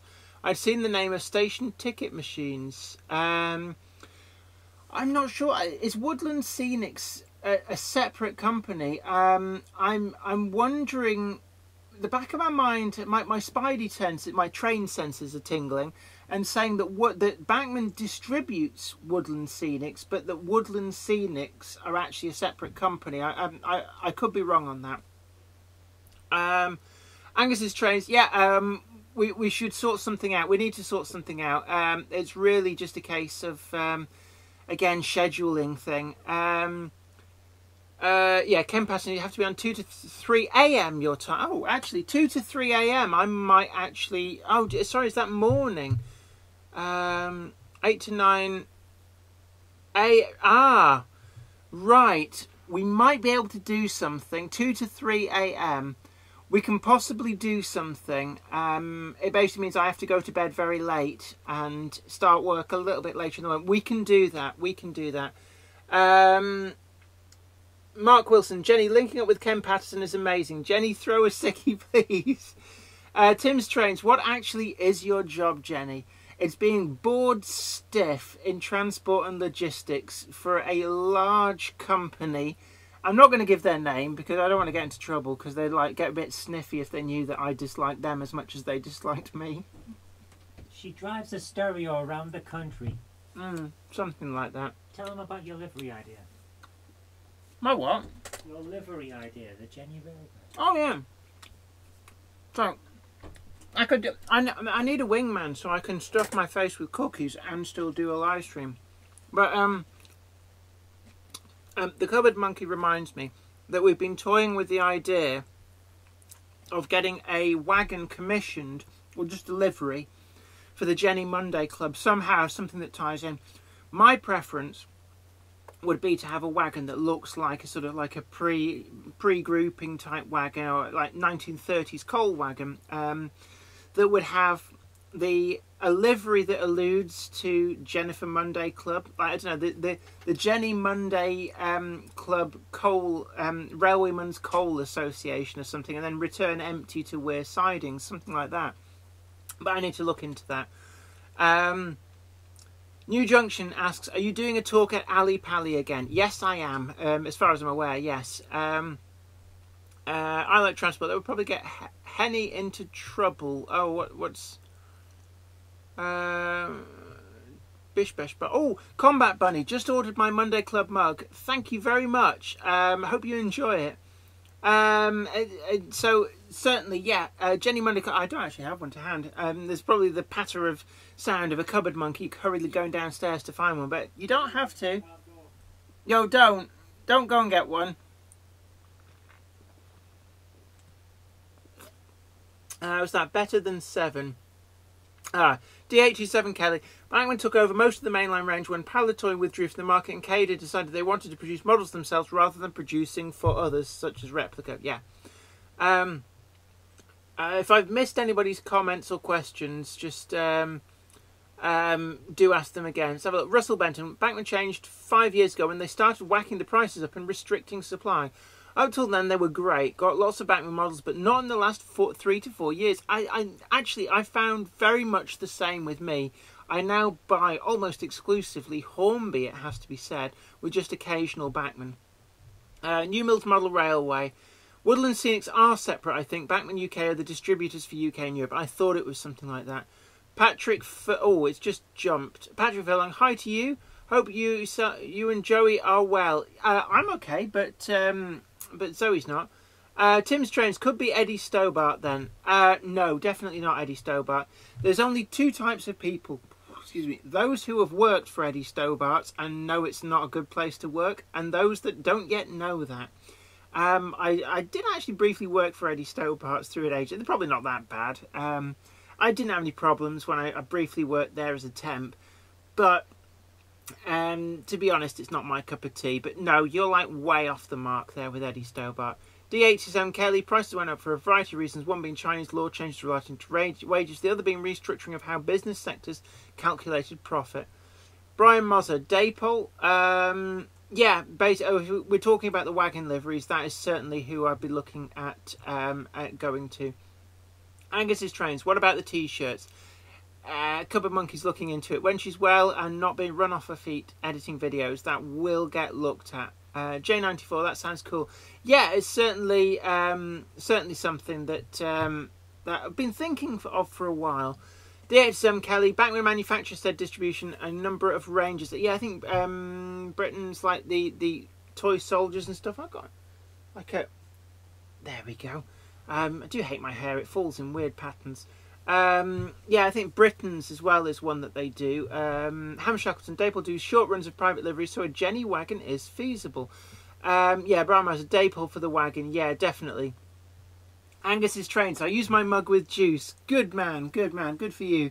They are very versatile, aren't they? But I'm glad that people are buying the mugs. Actually, it's this warm, glowy feeling. And which side is your heart on?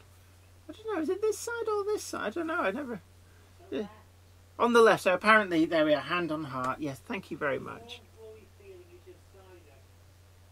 Apparently, the warm, glowy feeling is actually my cider. Patrick Furlong, Tim Jones. My dad has a load of model trucks of Eddie Stobart. There are a lot of people who collect Stobart stuff.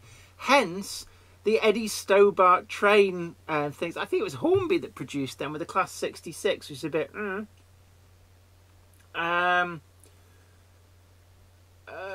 Bish bash bosh. James Pets, hi to you.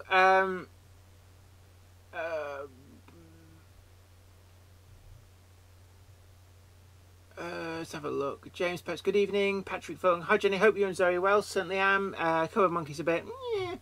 Ben Davis, I hope to get the Bachmann BR 12-ton planked ventilated van with plywood door, BR departmental rail stores and BR VEA van wide, BR rail freight distribution sector. Yeah, both of those. I God knows what happened to my pre-order. I pre-ordered them in about 2000, 2001 when they were first announced, probably with Falmouth Model Centre, which is, alas, sadly no more. But yeah, likewise, they're the two that I want. J94, would you get the new Hornby Rocket when it comes out? Certainly would. Got it on pre-order with Rails of Sheffield, actually.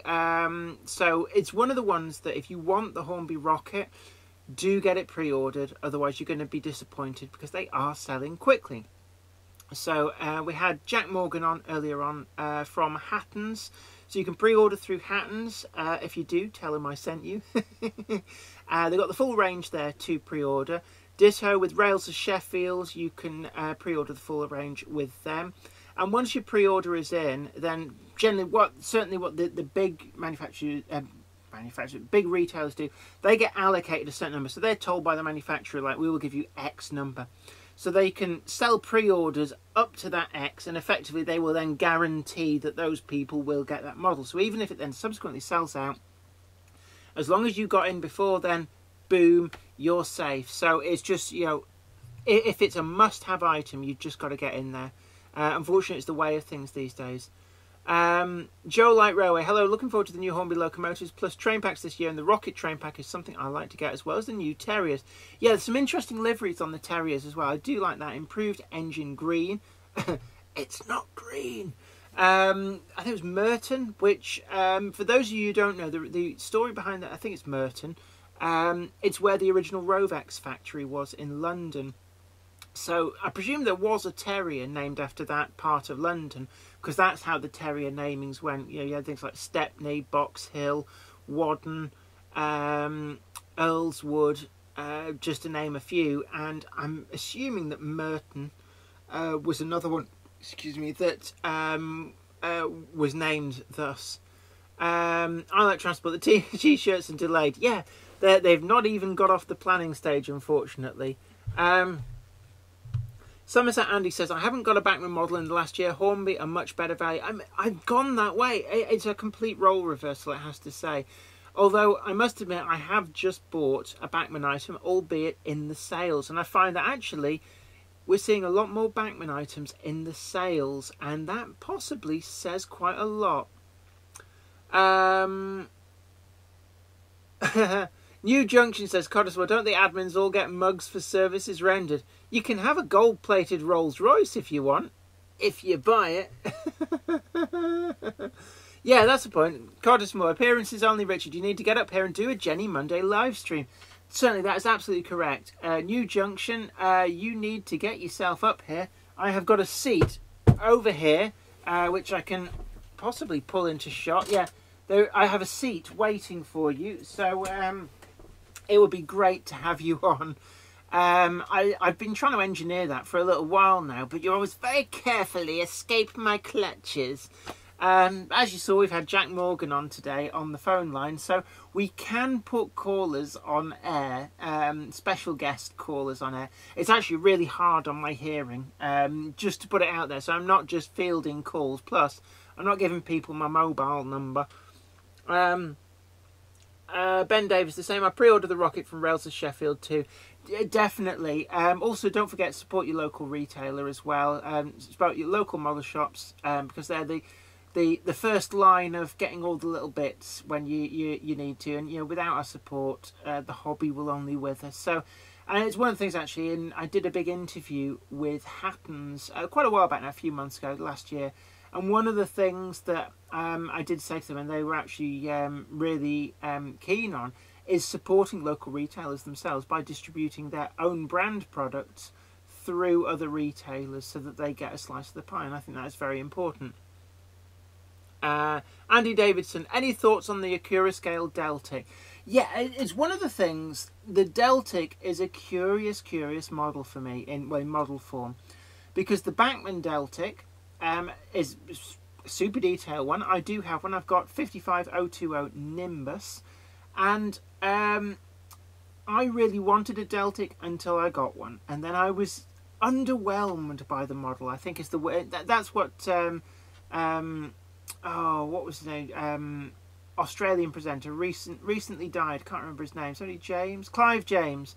That was the word that he coined. Underwhelmed, and I think the Bachmann Class 55 had me underwhelmed, and I can't quite put my finger on why I am underwhelmed, but I was. So I'm really looking forward to the Acura Scale Class 55 Deltic.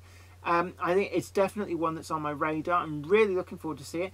But strangely enough, the prototype Deltic that Bachmann did, I thought that was a superb model. And even when you place the prototype Deltic DP1 next to the production Deltic model, I can't quite place it, but the Bachmann production Deltic just doesn't enthuse me. So I'm really looking forward to the Acura Scale Deltic for that reason.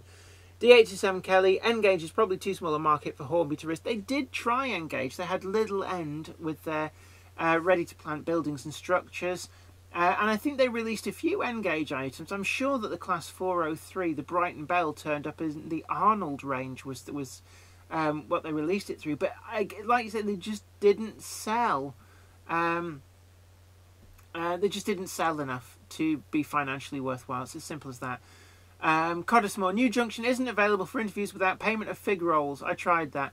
I'll be honest with you, I can get you all the fig rolls you want. We've got Heron Foods and a co-op just down the road. You can eat your own body weight in fig rolls if you want, if you come and be on the live stream.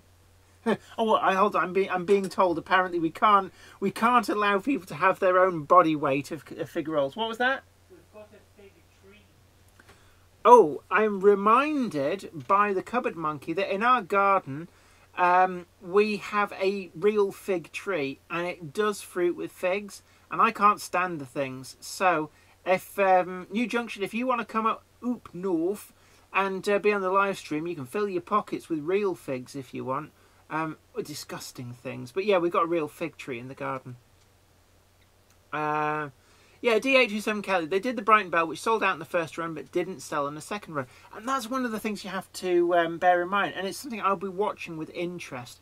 The C-Class in the fully ornate SECR livery with the brass dome and everything, they've re-released that with a different running number on in 00. And that sold out very quickly first time round and commanded a huge premium price, it has to be said. And the thing is that a lot of people went, oh, why don't they redo it? Why don't they redo it? And And for a long time they resisted that. And I think what a lot of people forget is that you have to be certain, did it sell out because there's enough people who didn't get it, who would buy it, to justify another production run. So in the case of the C-Class, I happen to know, because Bachmann told me, they made 300 of them. So actually it's more limited than most limited editions. Those 300 sold out, and what you don't necessarily know is the ones that were going on eBay and commanding prices of, at one point I saw them going for £550 each, which is ridiculous. But you don't know, could they have sold 310? And that was basically how many people wanted them was 310. They made 300, therefore they sold out, and 10 people were desperate to get their own ones, so the prices went up until some of the 300 who did get them were prepared to sell them for stupid amounts of money to the 10 people who didn't. Or did 300 people buy them, and actually there was like 500 or 1,000 people who, if they had been available, would have wanted to buy them? That's what you have to ask yourself, and that's the calculation. And with the Arnold Brighton Bell, I guess what they then found there with the second print run was that actually it was the first case. You know, make 300, 310 people want them, creating this artificial demand, which gives the impression that there is demand for a second production run. What we will see with the Bachmann C-Class is, does that hold true with that? Will it sell out relatively quickly, or will it hang around and get discounted? Only time will tell. J94, I have the prototype the prototype Daypole static Deltic. It came out nice when I finished it. Yeah, they've done a plastic model since it was originally part of the Kitmaster range. I think it was 1960s that came out. So it's quite an old model, but it builds up into a nice kit. And actually, some of those Daypole kits are quite a pleasing build. I do like the ex-Lancashire and Yorkshire Pug. I like transport. Respect. There are many reasons for price rises. Chinese labour goes up, detail levels go up, research is more in depth. Yeah, totally true. And I think as well, we're getting to prototypes which didn't necessarily survive. Photographs are harder to come by, so that does entail more research. Dr. AL60103. N-Gauge Brighton Bell was rerun by Arnold Hornby a few months ago, so not sure it was too bad a seller. Second hands were going for £350. New price was less than 200. Yeah, certainly.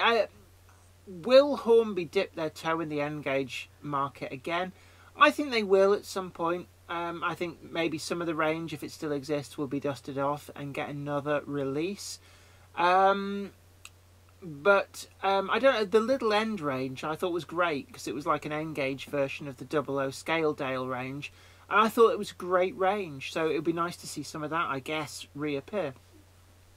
Mark Wilson, TT gauge is really ideal. It should have been progressed by the main suppliers. The reason TT failed, I guess, was that N-Gauge killed it. It's as simple as that. It just didn't offer the advantage that N-Gauge did at the time, and it kind of just fell between the cracks, literally. Joe Light Railway, are you going to take your War of the World model railway to exhibitions during this year? Excuse me, burps, gas. Diet Coke, drink of choice. Yes, we are. It's going to Alexandra Palace, and basically, if you want to see War of the Worlds that we built for Channel 5's Great Model Railway Challenge, then you can get a look at that. You can cop a look of that at Alexandra Palace. I'll be also there, being interviewed, I believe, on both days as well. So you'll be able to see me and I think there's 5 of us going. Well, there'll be 4 on Sunday, 5 of us on Saturday. Simon A.C. Martin can only make the Saturday, I believe, but then there will also be, for all weekend, there will be myself, Melanie Lewis, Les Cliff is also going to be there, and Les Cliff is bringing some of the prints and stuff, frame prints from his shop, to give all you Southerners a good chance of buying the amazing stuff that he's got in his art shop. So if you're looking for a really good picture for the wall, you'll be able to get them from him there. And Stefan Nilsson as well is hopefully making the pilgrimage over from Sweden. And we'll be putting the band back together. So that'll be 5 of us, the core 5 of the team on the Saturday and 4 the other days. I like transport. Angus's trains, I hope to do some soon. Presume that's a reply to something else. D87 Kelly, cost of models in Chinese factories are largely dependent about how many small bits being added and complexity of delivery. Yeah, and this was pretty much the whole point behind Design Clever. I know Hornby made a bit of a foot in mouth hash of that the first time round. But actually, the fundamental behind Design Clever was sound. The whole idea is if you can make the model cheaper and not compromise the detail and finish, you're onto a winner because you're cutting down the time it takes to make and the amount of personnel you need, and that is important. So actually, some of the newer models, and you'll have seen this when I've been doing the reviews, I actually do like when you have detail that is cleverly done to minimise number of parts, and I think that is really great.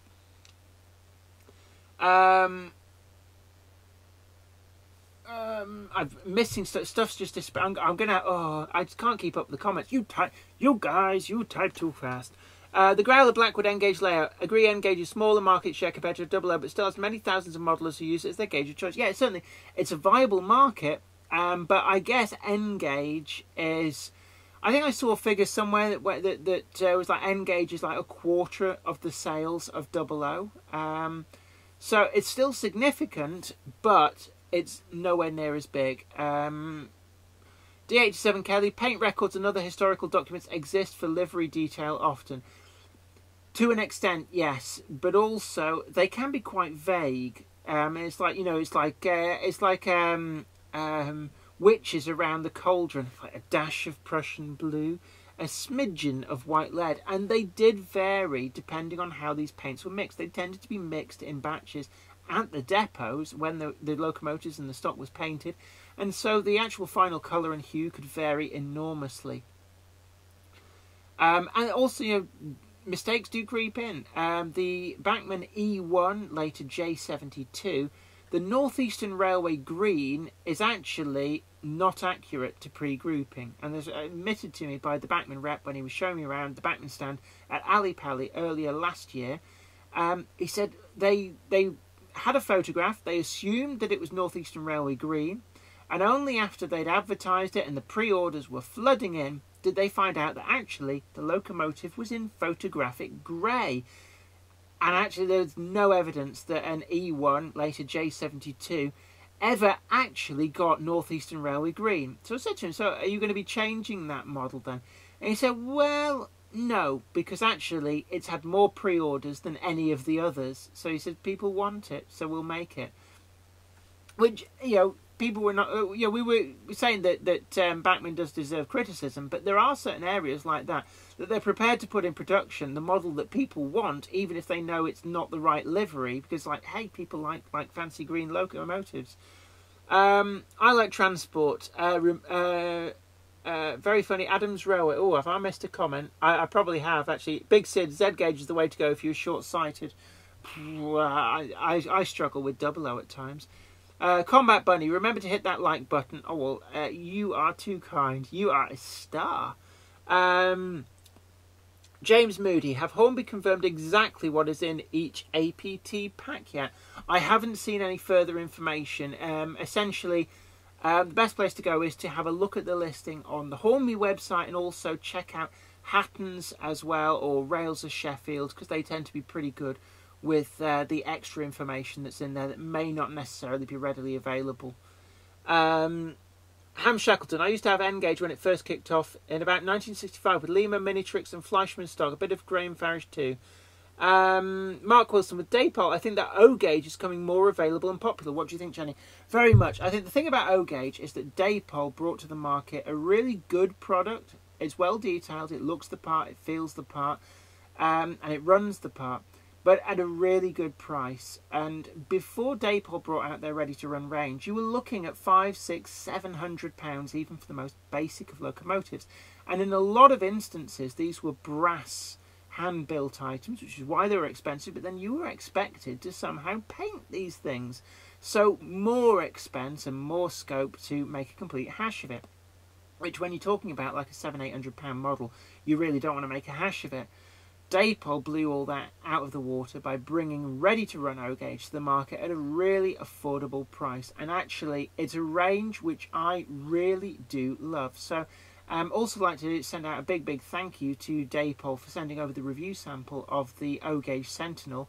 And it just goes to show how much thought has gone into these models, that even things like DCC fitting it, you know, they're leading the way and making these things very user friendly, and that has to be applauded. And yes, I think we're going to see more O-Gauge models, layouts, because it's more accessible and more affordable. And one of the videos that on my channel was the 7-hour, yes, that's right, start to finish, 7-hour build of an O-Gauge layout. So you can check that out on my channel. And, you know, these things, it didn't cost an awful lot of money. And you can get a good effect, you can get a good model railway that you can run and use with O-Gauge. And one of the best things about O-Gauge as well is you don't need a lot of stock. Whereas with double O, I find myself buying more and more and more. With O-Gauge, it's a lot easier to restrain what you're actually buying, I find. And be more focused. You know, I've actually got 4 locomotives, which is probably 3 more than I need. But I've only got 5 items of rolling stock, and actually, I don't feel like I'm short on rolling stock. What I actually feel like is I've got too many locomotives. Brockwell Lane says, yeah, we don't hear much from Dapol on YouTube. Dapol do send out samples for review to magazines that put them on their YouTube offerings. I know Hornby magazine, big up to New Junction. I've got his ear, if he's listening, his ears just pricked up there. Hornby magazine do have a great YouTube channel, so you can find an awful lot of stuff on there as well. I believe that they did a review of the O-Gauge Sentinel as well. I think you had the BR black liveried version, if I remember correctly.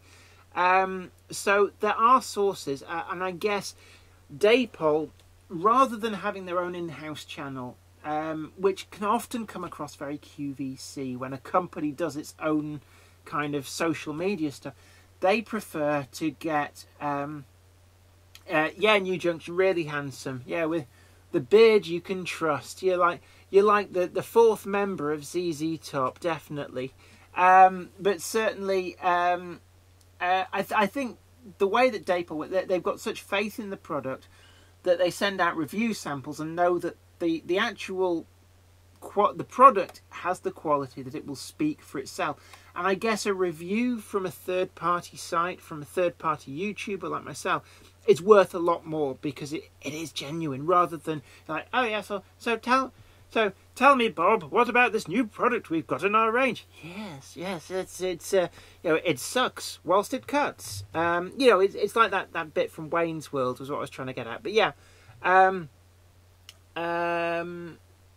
Mark Wilson, only problem with O-Gauge coaches is they are 250 a piece. Yeah, but you don't need many of them. When you add up how much you'd spend on double O coaches versus maybe having 1 or 2 O-Gauge coaches, actually, it's not too bad. Let's have a look. Ham Shackleton. I've got a GT3 on order, but as there was only one, the photos are IKN. Or in black and white. Does it really matter what livery it is in? I have seen photos of GT3 actually in colour. It was sort of like a fawn brown colour. Russell Benton. A look at Dapol would be great. Their 68 is fantastic model. Maybe we'll have a look at 21 as it's my region. Yeah, I believe that I've been promised a sample to review of, I don't know whether it's the Class 21 or the very similar Class 29. They're similar because the Class 29 was rebuilt. I think it was 10 of them were rebuilt from Class 21s because the 21 was actually a complete flop. Had huge issues with its MAN engines that were built under licence by the North British Locomotive Company, and basically they made a hash of it, and they were deeply unreliable. In an attempt to improve the reliability, 10 of the class were re-engined and reworked and fitted with, oh, somebody's going to jump in and tell me, was it English Electric or Brush or something like that? No, Paxman, that was it. They were redone at Paxman at Colchester, And there was a few other little bits and pieces tweaked with them. The Class 29, I think, actually looks prettier, but that's probably because the livery application had got two-tone green or rail blue. Both great liveries, in my view. The 21 was plain green, and I think there's one example, can't remember the exact number, got rail blue. But yeah, Mark Wilson, actually, you'd be surprised how many obscure locomotive classes there were on BR. If you've never heard of the Class 21, then you probably never heard of Class 16, which Helgen do a model of. Class 23, again, Helgen did a model of them, known as Baby Deltics. There's all manner of stuff. Class 74s, there you are. There's probably one you're not familiar with as well. Rebuilding the redundant Class 71s into an electro diesel using a Paxman, is it Paxman Ventura power unit, something like that. Yeah, I think the Class 20, Russell Benton, I think the Class 29s actually had an acceptable availability. The rebuild did sort a lot of the problems out, and the Class 29 were average reliability. The problem that they had was that they were a non-standard class of, there was just 10 of them. And at the time, British Rail slimming down, closing lines, less and less need for stuff. And basically a non-standard fleet was a non-starter, so they were just like gone as non-standard. The Class 30s were rebuilt in a similar manner to the Class 31s. Change of engine, the original Merleys power unit was not suited to a rail application. There was nothing wrong with the engine, I believe it was a marine engine, and the engines that were taken out of them were sold on for further use in stuff like fishing boats, standby generators, and they were very successful at that. But that re-engineering program was far more successful, as you well know, because all the 31s survived. D827 Kelly. The Paxman engines in the 29 were equally unreliable, but the problem was more that they didn't change the generators and they kept failing or catching fire. Oh, interesting. I thought that the 29s were much more reliable. J94. I know Helgen made a Class 17. Indeed they do. Helgen are the kings of the esoteric examples of long gone and long forgotten locomotives. So Helgen do models of the Class 5, Class 7, the Class 14, 15, 16, 17, 21, 23, 26 and 27 are probably more mainstream models. The 28, 29 is forthcoming. What else did they? They did a 35. Bish bash bosh. They did a 58. And what else did Helgen do? 76 and 77 as well were Helgen. So they've got quite a range. Oh, and DP2 as well, which I believe it was... what's that? Mark Wilson. Today on Twitter it was announced they were thinking of making a new Class 22. When you say they, I take it not in... as in like I think, yeah, the Baby Deltic is being recreated, so why not a Class 22? The one that got away, there was one preserved. Unfortunately, in between it being bought by the preservation group and being picked up, British Rail staff cut it up, and there was a bit of a hoo-ha over it, and British Rail management was so embarrassed by this cock-up, they gifted, for exactly the same purchase price, a Class 42, a warship, plus a whole bunch of spares. The warship was fully operational, and even though the warship would technically be worth more money, so would be sold for a higher price than the Class 22, they gave it plus all the spares for the same price that the group had paid for the 22. I believe that was the story. Let's have a look. 48, there was a 48, yeah. Class 48 was a Class 47 with a different engine. Yeah, the Deltic engine did start out as a marine engine for fast motor torpedo boats, I believe, in the Second World War. But unlike the engine, the Merleys engine in the Class 30, it seemed much better suited to its railway application. Mark Wilson, Class 35 was a high mech. Yeah, Class 35 a high mech. Well, referred to as a high mech, but it's actually Class 35. Helgen are bringing out one with a tops number on. Now, you may be thinking they never got a tops number, but I believe in preservation one did get repainted. I think it was Dutch livery with a tops number. So, to be honest, I'm in there. I do have a thing for locomotives with a tops number. Now, I'm going to have some more cookie because, well, I've been talking to you guys and I haven't had a chance to stuff my face. So, talk amongst yourselves in the chat room.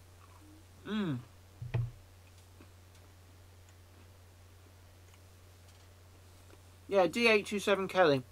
That's what I was thinking for a moment. I thought, Dapol have kept that quiet. The Class 22 is actually one of my favourite model locomotives. I do have a Dapol Class 22, and it is amazing. An amazing model. I have to say, it's one of my favourites in my collection. The only gripe I have with it is the couplings. Has a weird non-standard non-NEM pocket coupling on it, which one of mine's broken, can't get spares for it, really, really annoying. But in terms of smoothness, reliability, the Class 22 was an amazing loco in model form, so I can well recommend the Dapol 22. Somerset Andy, with ZZ Top, the only one that didn't have a beard was the drummer, and his name was Frank Beard. Cool or what? Yeah, I knew that fact as well. I have actually seen ZZ Top play live. I saw them the Big Top at Liverpool quite a few years ago now. It must be 15, 16, maybe even 17 years ago. And actually, if you get a chance to go and see ZZ Top play live, they are really good live. And there's a lot of groups. For those people who are going, it's supposed to be a chain channel. I'll just say this. Some groups are amazing on the album but rubbish live. Some groups are amazing live but rubbish on the album.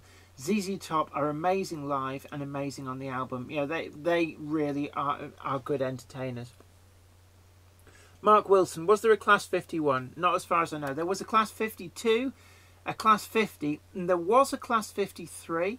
Quite an unusual loco. There was only one. It was a prototype that I think became what became the Class 50? Was it the 50? No, the DP2 is what became the 50. I think the Class 53 was that what became the design for the Class 56. Oh, there will be a Class 69. I thought they were avoiding that one because perverts. 57305 Northern Princess says, bye Jenny, off to watch the new episode of Silent Witness. It's been great to have your company. Hopefully you come back, watch the rest of the stream on a catch up, and hopefully see you next week.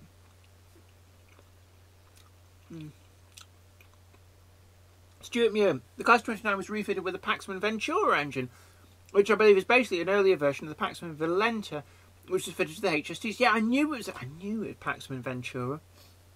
See, I did guess correctly. I don't know, guess. Did I say guess? No, I meant no. I just seem to have this depository of random facts.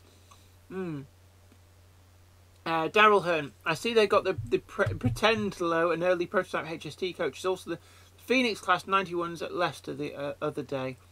I must admit the modern stuff is just like with me. I've tried to get interest in it, but I struggle. Mark Wilson, do you still have any chocolate or biscuits left over from Christmas? No. Class 53 is Falcon, yeah, of which actually Helgen do a model of. And yeah, you're right, there were deliberate gaps left in the tops numbers because they were largely set up to follow the power band that they had previously. So Type 1s became, and it was Class 14 technically a Type 1, or was it classed as a shunter? It was kind of a hybrid between the two. But up to and including Class 20 as Type 1. 21 to 29 was that Type 2. Or actually, is a Class 31 a Type 3? I'm not sure. The type classification I just never really got. Especially when people try and say, oh, it's a Type 6 or a Type 7. It's like, no, it isn't. It never existed. Stop it. Behave yourself. The Don Juan King Fox Junction, is the Just Plug lighting any good? Is that the stuff from Hornby? I guess it probably is okay. Do what it says it's going to do. I've never tried it. Mark Stanways, Class 22 in the green looks amazing, but rails had sold out. They had them at 79. The Class 22 is a great loco. If you can get your hands on a Class 22, one of the Daypole ones, it really is a great model, and it will pull and pull and pull. And I have no qualms with mine, other than that my only gripe would be the couplings, but apart from that, it's been absolutely fine. Daryl Hearn, just diesel. I think Jamie Smith, though, not seen any mock-ups of it. Oh, is it? Oh, the Class 69, I think they're talking about. 69 dudes. I like Transport James. I don't know. The 56 body would be hard to fit a pantograph to. I'm sure that they'll figure out a way. I mean, you've got to remember that. I think the original Class 88 was supposed to be a 58, but an electric version. That would have had a pantograph. D8 Kelly, Kestrel was very powerful and went to the USSR. Yeah, there was rumours it still existed, but nobody's really verified it.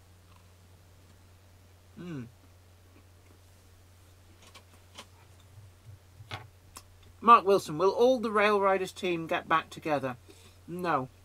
5 of us, but not the 6th. A lot of backstory. Covered it before, not going to really go into it again. But yeah, the 5 of us who will be at Alexandra Palace all get on great. Always did get on great and remain getting on great. So it'd be a pleasure to be all back together again. The 6th member of the team, never ever again.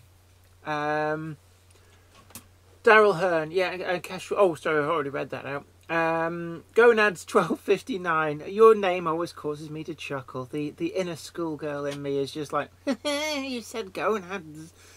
Great to have you aboard. Great to have all of you aboard, actually.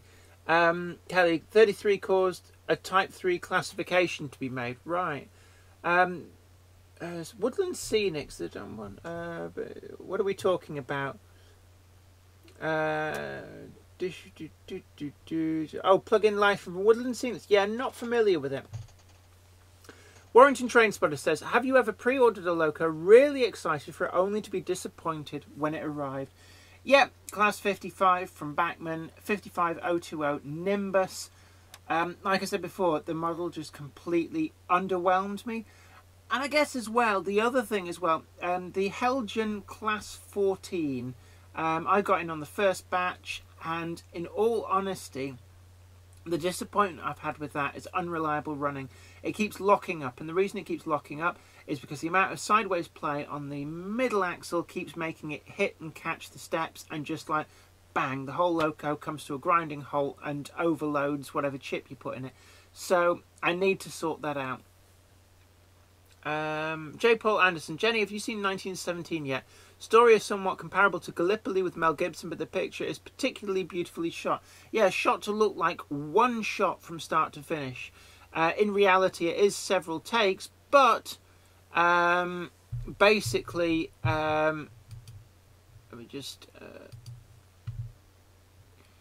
Essentially, one of the problems was, what were we talking? Oh, my memory is just like fading in and out. Sorry, I just got distracted by something on the cameras. Yeah, it's shot to look like it's all one scene from start to finish, but actually they use a few camera tricks. But certainly they had like 7-minute takes sort of thing. James Moody, Kestrel did survive to the 80s, but has been scrapped. Although the Kerosene Castle did manage to survive. That was another early prototype type loco which had a miraculous escape and is back in the UK. J. Paul Anderson, yes, absolutely right. I like transport. The Class 88 is a bi-mode Class 68, except it was built that way, not converted. Oh, right. I thought the original Class 88 was, the plan for that was when the Class 58 was built, the 88 was a design which was basically an electric version of the Class 58. Mark Wilson, yes, there was a Class 20 dressed up in a James Bond film. Filmed at the Nene Valley Railway. D87 Kelly, as there was nothing else in that range, as the Type 2s were much less powerful and the Type 4s were much more powerful and heavy. What about, surely the Class 37 and the 35 also fall into the Type 3 range? I thought a 37 is technically a Type 3.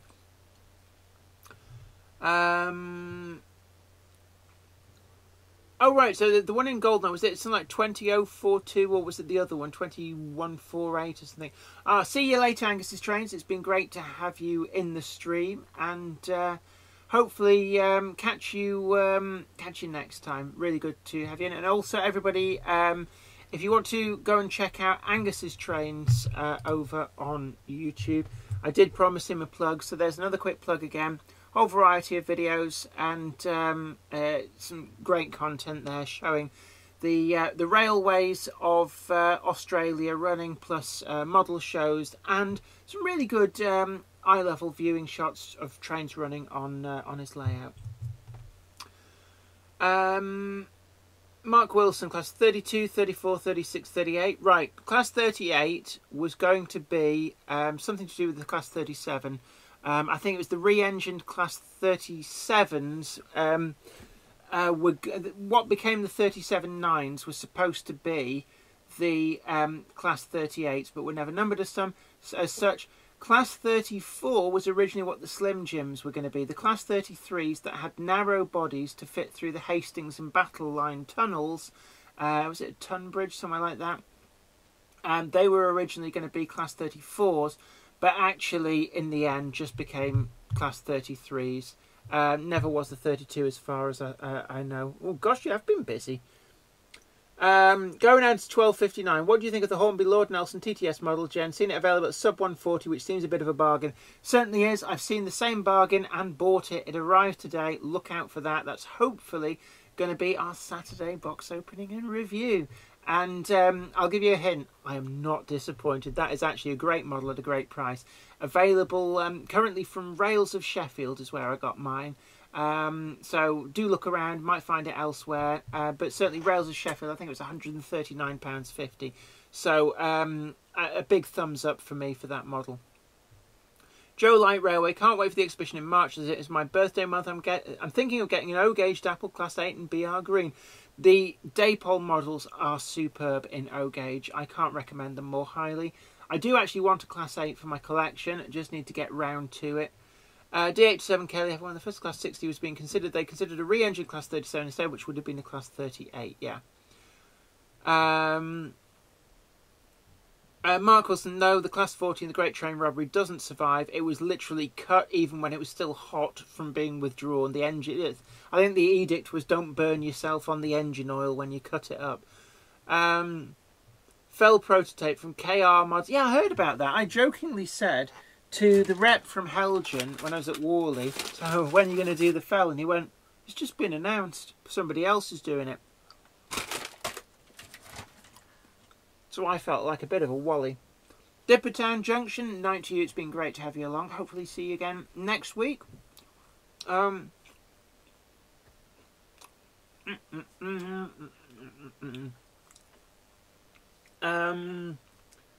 carriages. Apparently one of the TPO carriages has survived and been supported. Oh, good man, I like transport. Just pimping out there the Angus's Train Show. Just go and take a look after the stream if you want.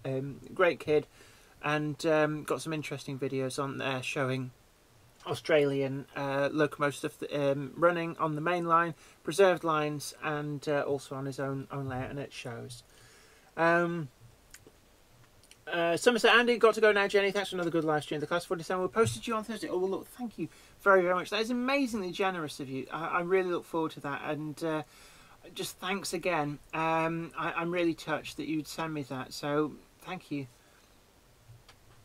DH7 Kelly, 18,000 is at Didcot and likely will never leave due to modifications made in Russia. The electrification in Didcot has effectively sealed it in.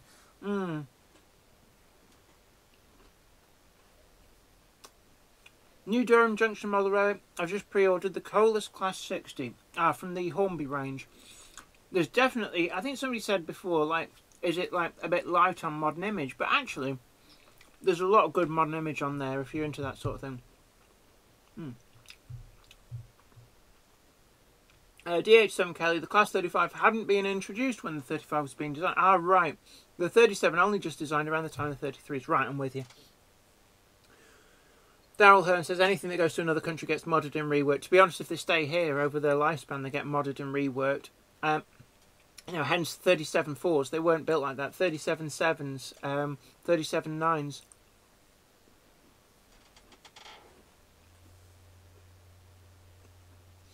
Yeah, the 66s, you've basically got 3 distinct different levels. The Hattons model is the definitive model. Now, I did do a full review of that model just before Christmas on this channel, and it is perfect. I couldn't really find anything much of fault to it.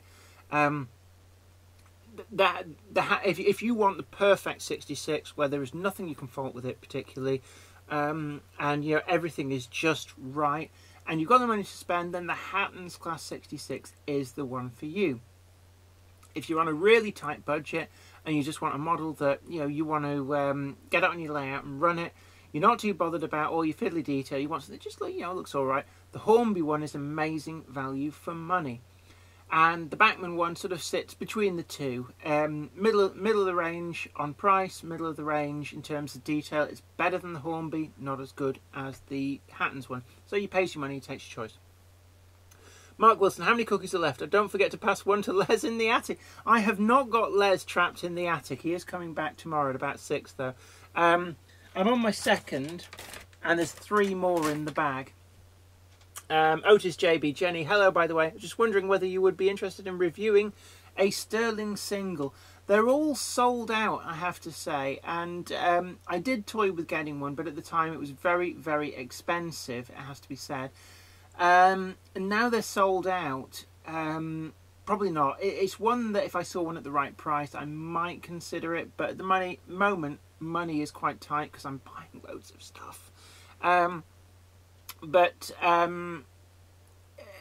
I'll wait and see if the National Railway Museum brings out another version. I might consider jumping in on that one. But it was produced pretty much to pre-orders. It didn't hang around.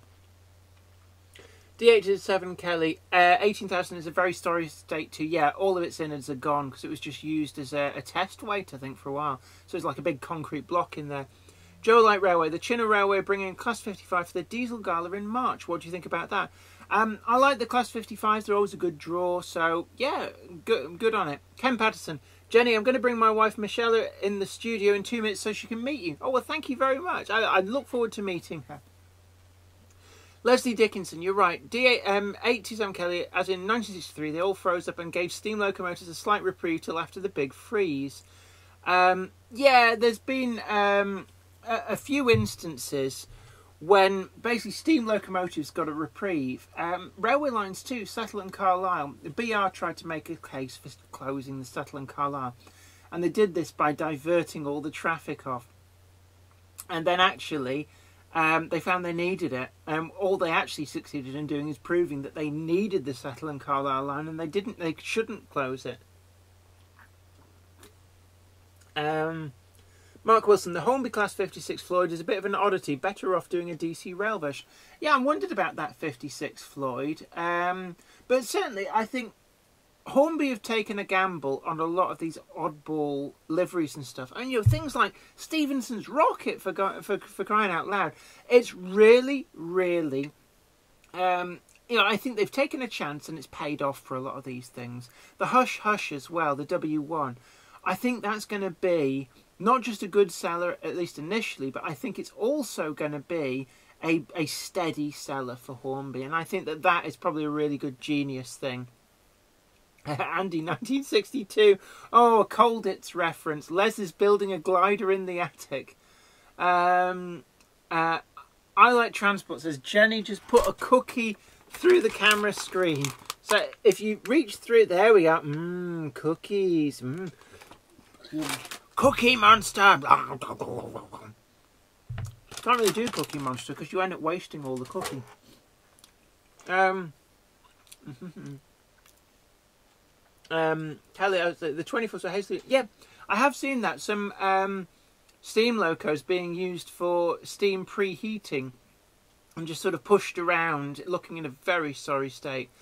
Yes, Mark Wilson, absolutely right. What's neat this week, Ken Patterson is in the room, so it's always a great honour to have such a a high-standing figure within the model rail community, dip on into the Monday Club live stream. So a big hello to Ken. And I think he's just getting Michelle. I think that's his other half into the to say hello. But so I think he'll be back in a moment. Swindon 90. Oh, sorry. Look above before it disappears off the screen. Jamie Smith, is it better to order the APT, or do you think they will be plentiful from Hornby? I would say if it's a must-have item, you really do need to put a pre-order in. I think they will hang around, but I can't guarantee on that. And so, essentially, if you know you will be disappointed if you don't get one, then quite simply you need to order it. Swindon 1969. I learnt the dangers of browsing Hattons and rails late at night. Hold on, it's just. Oh, Ken Patterson's back in the room. Michelle thinks you're great. Well, thank you very much, Michelle. I feel a bit lost for words. I like it when people like me. I'm just going to scroll up a little bit. Let's see, yeah, Swindon 1969. I learned the dangers of browsing Hattons and rails late at night and realised that I managed to spend £400 overnight. It is so easily done, isn't it? I must admit, I spent nearly £300 the other day from rails. They've got this little tab where you click on it. It's just like bargains. And you can get lost in there going, oh, I'll grab one of them. Oh, that's a good... And before you know it, it's not a bargain because you've spent like £4,000. Mark Wilson. Come on, everyone. Please release Les. He's at home. He's probably got his feet up watching Coronation Street. Otis JB. I meant, did you want to review my Sterlings? Right. I've got a rule with the channel. The reason that I thank you for the offer, it's really generous of you, but I'll have to decline. The reason for this is because if people send in models, it's very easy to become overwhelmed. And there's a channel on YouTube, Intercity82, really big, one of the pioneers of railway modelling on YouTube, and unfortunately, one of the reasons that the channel got overwhelmed was that Will, who was the guy behind Intercity 82, had people sending in models for review, and it kind of overtook him, and he ended up with a garage full of these things, and there's a lot of pressure involved in that. So it's a really generous offer, but I'm going to decline, and that's the reason why. It's too easy to become just overwhelmed with models coming in. So I accept review samples from the manufacturers, and I do get quite a few come through, and I tend to like to review stuff that is usually still available in the shops. But thank you very much for your very, very kind offer. I like Transport. How did you manage that? I managed to get a 4-car Bachmann Voyager on eBay for just £50. What was wrong with it? That is really actually a great price for that. No, I'm not into modern image. I say this ad nauseum, but a Bachmann Voyager for that price is actually a really, really good price. So you did well, my friend. J94. I really like that new Smoky Joe. I know what you mean. And the thing about it is, it's in that 1980s retro Hornby packaging that I remember from when I was younger. And that is a lot of people's childhood there. And I think it's a really great move to re-release a stalwart of the range. They were nicknamed the Pocket Rockets. And I think that it is a great model that will be snapped up by a lot of people on a nostalgia binge. Daryl Hearn. I'm after a tilting Voyager at some point. I don't know what the model doesn't... I'm not big. I probably shouldn't. I shouldn't actually try and comment too much on things I don't know much about. But good luck hunting. Russell Benton, that white chocolate chip cookie looks particularly delicious. You've also got me into Faustino wine. Found Faustino 5 in Asda. I blame you. Yeah, Faustino 5 is my favourite red wine. I can well recommend it. Let me just back that train up. Beep, beep, beep. Faustino 2 is my favourite of all time, but you just can't get it. But Faustino 5 is a good second. I like Transport. The Standard Voyager isn't too rare, but the Tilt of Cross Country is. Otis JB. Yes, I remember IC82. Completely understood.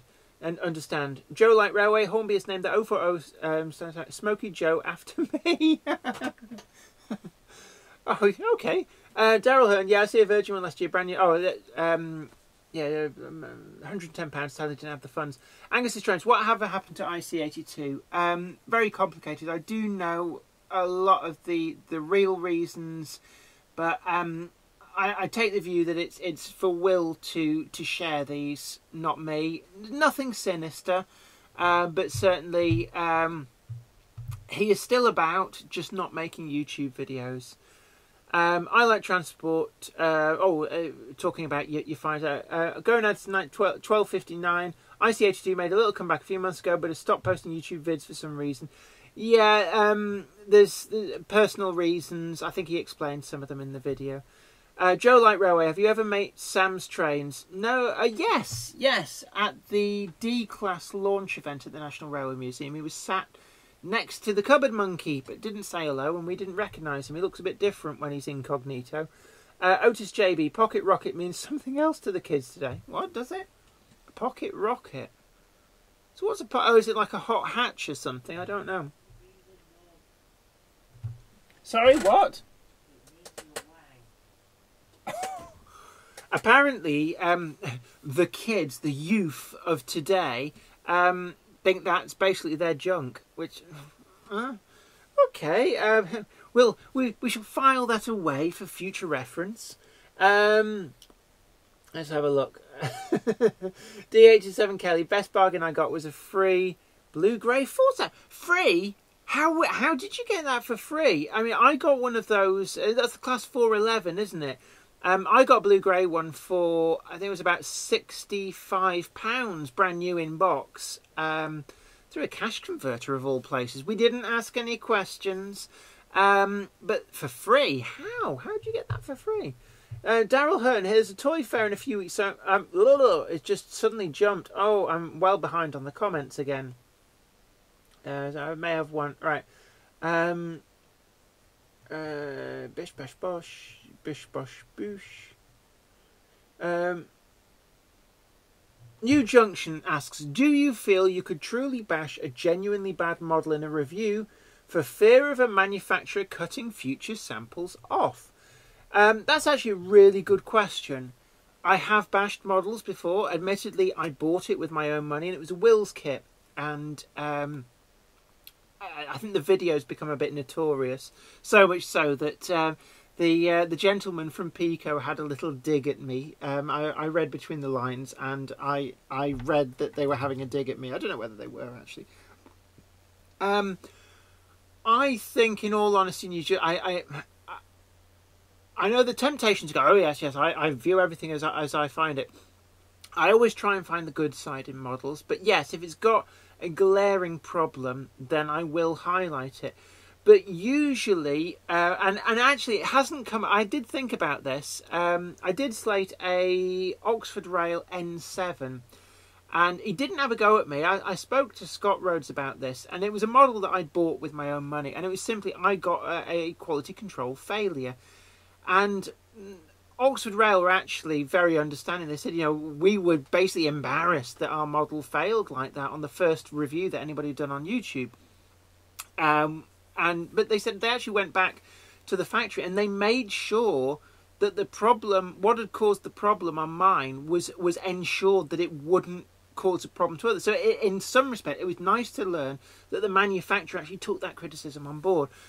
Had that been a review sample, I think what I would have probably done is contacted the manufacturer and go, this just did this. Is this what it's supposed to do? Or, I think I'd probably give them the opportunity to replace a defective sample if it was a defective sample. But, if it's a fundamental glaring error in the model, I think I'd probably have to point it out. But that's a really good question, actually. They should ask that question of everybody on YouTube who does reviews.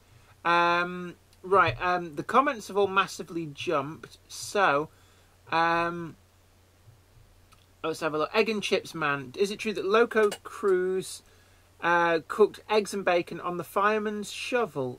Possibly. Mark Wilson, can you do a live link with Ken Patterson? Possibly, actually. Possibly. Let me just... I don't know.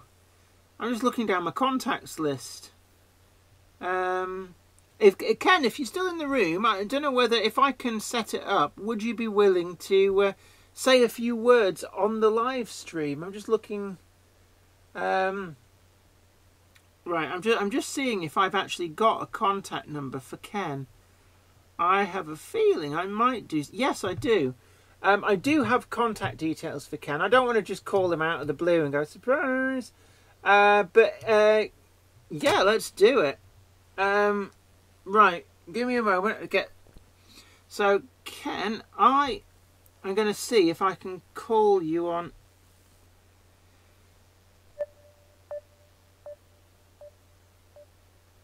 It's like that moment. It's like, and the answer is... We'll be right back after the break.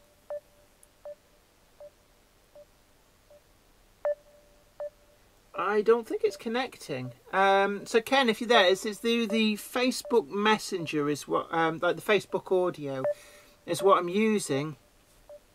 Let's just disconnect that and let me just try one more time in case it's a bad connection.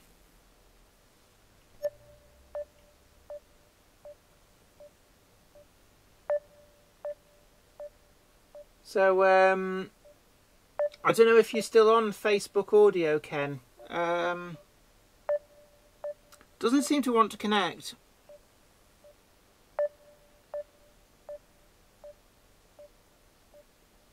Interesting comment there. Mark Samways, cooking on a shovel. Yes, some regions drilled holes to stop the cooking whilst working. That is shady, isn't it? Yeah, I don't think we... One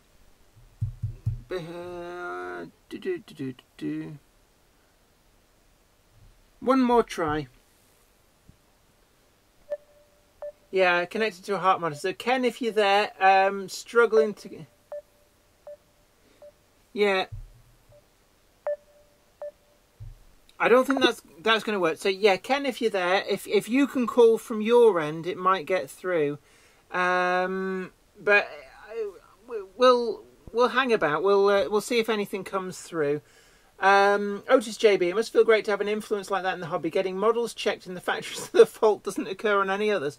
What was wrong with the N7? I think it was dry solder joints, if I remember correctly, where the PCB connected to the plungers that went to the actual wheel pickups, and what was happening was the solder wasn't actually strong enough, so it was like a little bit of flexing, and it was like crack, and that was the problem. Daryl Hearn, yeah, submarine sonar, possibly. But yeah, see, I took away from that, actually. I thought that was very big of Oxford Rail. They could have actually turned around and gone, well, we're not sending you any samples because you just, you made a big thing about our loco. But actually, they went, okay, they're absolutely right. A locomotive should work when you get it out of the box. So we need to actually deal with that. And it was probably quite a rare thing. Aha.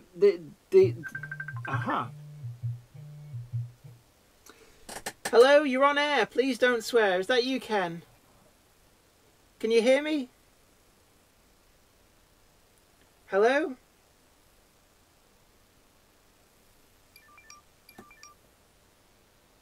Hello? Hello? I think the connection just dropped. Let's just have a look. I'm going to just try connecting one more time. Aha.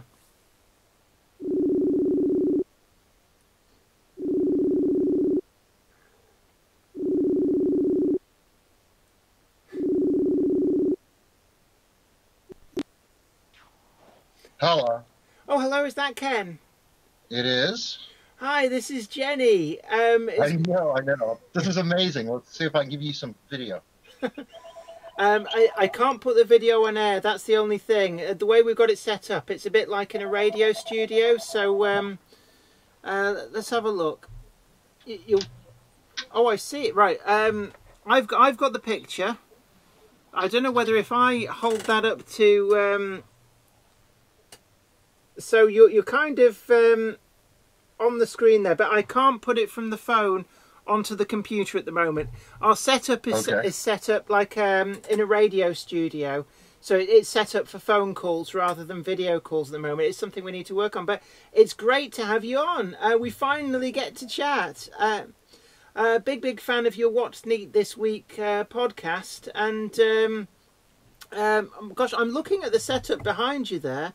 I take it that's your model making room, is it? Yes, here's the podcast table. Ah, I do recognise that. I'm going to just try and hold that up so that people can see. That's our podcast set. Those are the old microphones. Excellent. But yeah, I'm sitting in front of my spray booth. That's where I have my desk and I conduct business. This is amazing. Do you have any idea what this phone call would cost if we used a telephone?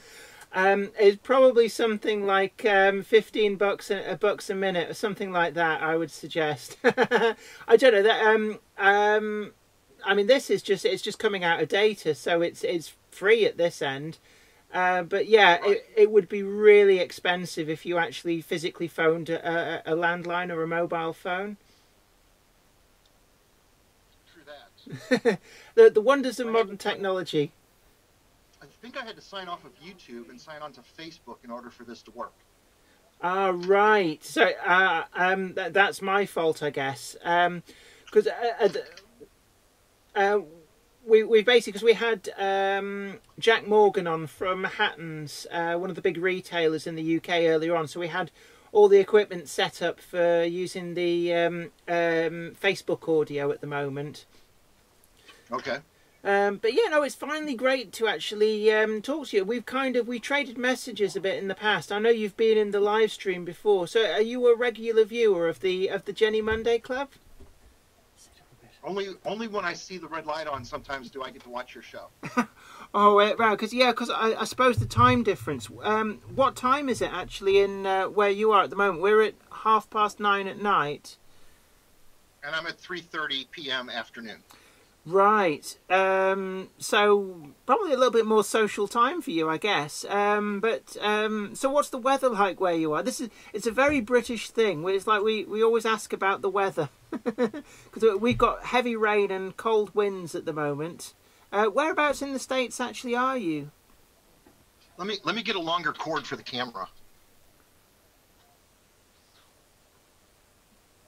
So we've got Ken Patterson on the line, and it's an absolute honour actually to get Ken on. He's a legend in the model rail community with the What's Neat This Week podcast.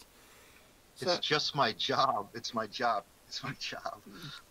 So do you do that? What I do. Well, I'm going to unplug the camera. I hope I don't lose you, but I'm going to unplug this camera and plug it back in. Yeah, no worries.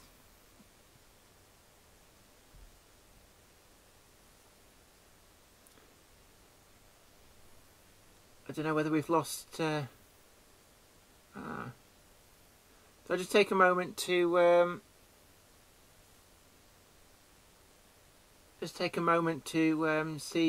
see whether the connection comes back. He's just moving the camera at the moment. Yeah, Mark Wilson. It's actually Ken Patterson. So look, ask him. Oh yeah, I will do, Mark. Actually, I think we may have lost the line, unfortunately. I don't know whether Ken's still there. He just unplugged the camera to move it.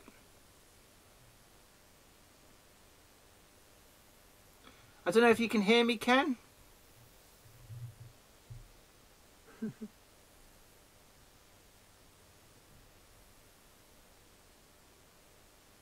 I think... Are we... It says we're connected.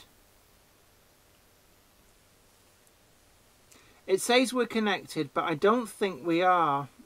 So I'm going to give that a minute or so, and then I'm going to... yeah, connection dropped.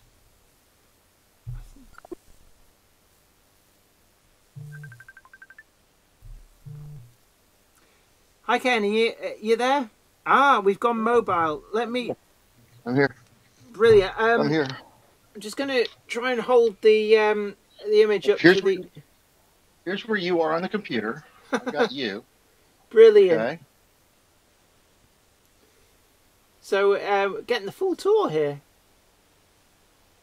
Oh, I think we've just lost signal again. So I'm guessing. Oh, hi there. I think we've got the connection keeps dropping out, but I mean that is an amazing workshop. I'm just going to hold the picture You up. asked about the weather. There's the weather. Oh wow! So it's just. That's the Garden Railroad. Oh, that is amazing. I've got a very. Where I do all my photography. That is an amazing view. Yes. Wow. I'm afraid the view out of the back of my house is another house, so I'm very jealous of that. And that is There's our what's neat table. That's brilliant. I'm just going to hold that up again so I can show that to the viewers. So we're getting a full-on tour there. That is wonderful. And what have you got coming up in the next What's Neat This Week podcast? What guests have you got? Are you allowed to tell me, or is that a secret until the day? No, there's no secrets. Can you see the stage? I can, yes. Yeah, I see it. So that when we do a Skype interview, we do it this way. Right. We all sit here at the microphones, and I could actually bring you in and give you great sound on Skype. Yeah, I can hear that. I'm hearing you perfectly. It's all coming through lovely. When we do Skype, I bring you through the soundboard, so I bring you through the microphones. Right. Oh, brilliant. But we're not doing that right now. All I've got is a Logitech camera, a little camera set up right here. That's great. So, how did you originally get into model railroading? Is this something that maybe your father kindled an interest, or did you come in later in life? No, I was actually born in England in 1965. And my father was into the British trains big time when he was over there in the military. Right. So what age were you when you left the UK? Oh, I was not even a year old. Right. So you got no memory at all. But I mean, so have you? Is your modelling exclusively American outline, or do you follow the UK outline? Yeah. No, it's pretty much all American. Because I must admit, the American outline stuff I find it very impressive, and I think the thing about American railroad modelers that impresses me the most is you've got quite a different way of doing scenery that seems like you're not afraid to try out new methods and new materials. And when I was starting out in railway modelling, I always tended to find myself looking to America for inspiration, because I felt that you guys had a much better approach to modelling techniques. In the UK, I guess people get stuck in their ways, and for a long time it was, like we used the tried and trusted method from 1953, and it just felt so boring and stuck in its way. But you guys, there was these great new products, these new techniques, and you just weren't afraid to give something a go. And the end result of your layouts just looked so much better at the time. So it's been a big inspiration for me. It's amazing because European scenery is so different. You guys model it right. You get it right. Another thing you guys do is you guys are big time into RC cars. You guys have got the little gears and the mechanisms and bulldozers and cranes. We don't have that in this country, and there's not even an exclusive distributor that sells it in this country. All right, so you don't even get. I know that Fowler do like a road system where you get the little vehicles and they follow a wire that's buried in the road. So you can't even get hold of that stuff very easily then. No, we have the Fowler stuff. That's pretty popular. The Renault's company out of Chicago stocks all that Fowler. And so does Wather. They stock Fowler too. But what I'm really talking about is where you use a radio remote control to control the vehicles, and you can steer them and drive them and park them. Right, yeah. There's at the Worley exhibition a couple of years ago, I saw a really good model. I think it was O gauge, but they had a remote control tipper truck, and they were loading it using like a Ruston Bickerus shovel, and then they were driving it around the layout and tipping it into the train, and it was such an innovative use, I thought, of the technology. Right. No, it's truly that. It's amazing. We would like to have that in this country. I've built my layout so that there are already a lot of roads on it so that we can drive these vehicles. There was a Japanese company that had a truck, a semi-truck, and we had that. I can't remember the name of it offhand, but we've talked about it on the show. But yeah, the show is nothing but a way to feed the kids, and just it's what I do for a living now. Right. I mean that must be great. Sorry? As long as YouTube is there, we're all good. Yeah, I mean, what I've found with YouTube, and I guess maybe you found something similar, is that it's really great at connecting modelers with each other, so that we can share ideas. And I found there's a really great community feel. Is that how you find YouTube for the modeling community? Oh, it's remember in the old days when you'd go buy a video cassette? Yes, yeah. You know, we on our country we would have the Alan Keller videos, and so that was our way to see the model railroad world other than a paper magazine. But now with the advent of YouTube, there's so much media out there, you can't watch it all. Yeah. So I mean, I must admit, I'm always amazed when I look at the stats on my videos that, like tonight, it'll say something like, 160 days worth of viewing happened during the live stream, and it's staggering how connected it's made modelers. True that. And the leader in the pack is Luke Towan. Now, Luke Towan can get 3 million views on one of his videos. Right. That's amazing. I mean, that's a lot. And the one important thing about all the YouTube guys in this country that make videos, and like yourself, I don't want to compete. I don't want to compete with them. I want to bring them in to our show. Yeah, I mean, it's very much the way I look at it. Is we're not competitors, we're colleagues. Right. And I think, I've always tried to look at it this way in the UK when I do my stream, and people do ask me, like, some of the other big YouTubers in the UK, it's like, are you trying to beat them to a scoop, or, try and outperform them, take audience share? And it's like, it's not like that. We all complement each other. And I think that's very important in my view. Right. And I think in the future, you might see in another month or so that we will be working with Kalmbach Media a little bit, because they've shown an interest in wanting to cooperate and work with what we do. Right. I mean, that is great. I mean, I've noticed in the UK, there's a lot more companies kind of getting on board. Initially at the start, I think people viewed the likes of YouTube with suspicion. But of late, I think a lot of companies have realised that the brand recognition that we get out there and the inspiration that makes people think, I will try this product, I'll try this technique, is a far more effective way of getting the products out there to the modelers. And I've found even just in the last year, a lot of the manufacturers have become very supportive of YouTubers such as myself, which is great to see. Right. And Another popular man is James Wright. He'll open up the box and he'll show you what's in the box. I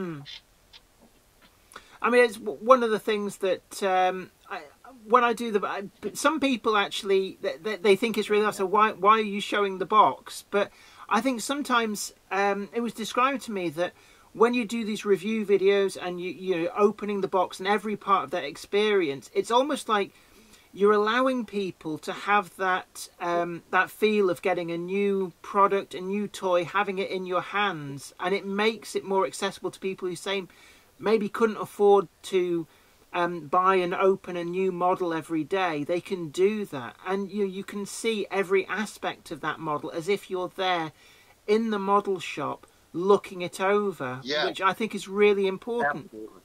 Because when you look at magazines, you get that little snapshot picture which is never the same. You think, you know, I want to see the other side. I want to see the underside. I want to see how the DCC chip fits in it. You know, I want to see elements of the detail that if you don't have it in video form, it just aren't there to give you that information. And models are quite expensive, so you know it's quite a big commitment to buy a model that, you know, could be hundreds of dollars, say, and then to find actually it's not what I wanted, is, you know, otherwise quite a danger. And I guess the videos on YouTube give that service to modelers that they can try before they buy. No, that's true. It's a very good point. Very good point. And if you don't like it, you always have eBay to get rid of it. There is that, and actually some of these models, they can go on eBay for more than you've paid for them, especially with more and more limited runs. Do you get that in the States as well, where if you don't pre-order something, then there's a big risk that you miss out from getting it? I would say yes and no. I know pre-orders is a big deal. That's how these companies know how many to manufacture.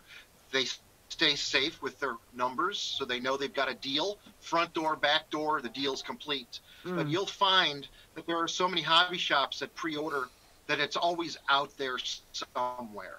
Yeah, I mean, I think in the UK as well, it's one of the things that I've always extolled the virtues of is, you know, don't neglect the smaller hobby shops, because quite often they've still got in stock the things which, you know, the big box shifters have already sold out of. And at the end of the day, if we don't support our local model shops, then they're not going to be there for us when we need it. And it's what the hobby needs, is a good network of shops. But certainly in the UK, it does feel like more and more models don't hang around, and that if you do want a particular livery or a model of a very specific item, they do sell out very quickly. And I don't know whether that's a good sign or a bad sign, because I remember when I was a kid, you could buy the catalogue from the company at the beginning of the year, and all those models were always available. And it doesn't feel like it's like that anymore. But you know, maybe that shows that we've got more choice. Maybe it shows that more people are buying them. I don't know. I'm mixed whether it's a good or a bad thing for the hobby. What got you into the hobby, Jennifer? Why are you in the hobby? One word: father. He was looking for an excuse to get his model railway out of the loft. And when I was a kid, I'm the middle of three, and it was basically a case of if he could get one of the kids to take the bait, then he could continue playing with his train set. And I can just remember as a small child being fascinated by it. I loved it. And it was the creativity, the imagination, that when you make a layout, a model layout, you're making a miniature world. And in a way, it's an extension of, you know, some people paint paintings, some people do sculpture, some people do model making, and for me it was that way of channeling a creativity that I just found that I really loved. But yeah, I blame my dad. Good for you. Good for you. I'm so happy for you. No, it's wonderful. And now the NMRA show, the National Model Railroad Association show, is going to be in England. Yeah, I've heard that, because I think you've had Kathy Millett on What's Neat this week, and she's very much involved in that, because I did a TV series with her, Great Model Railway Challenge, which is it's great to see that you know, model railways going mainstream, being on a mainstream TV channel. Do you have in America anything similar to that? No, I've tried to contact those people and bring that into this country. I really, really want that into this country.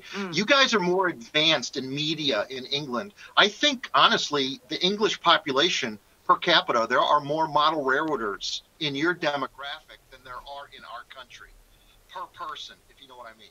Yeah, I mean, I guess because America's so much bigger, that in terms of market, there's a bigger dollar value on the US market.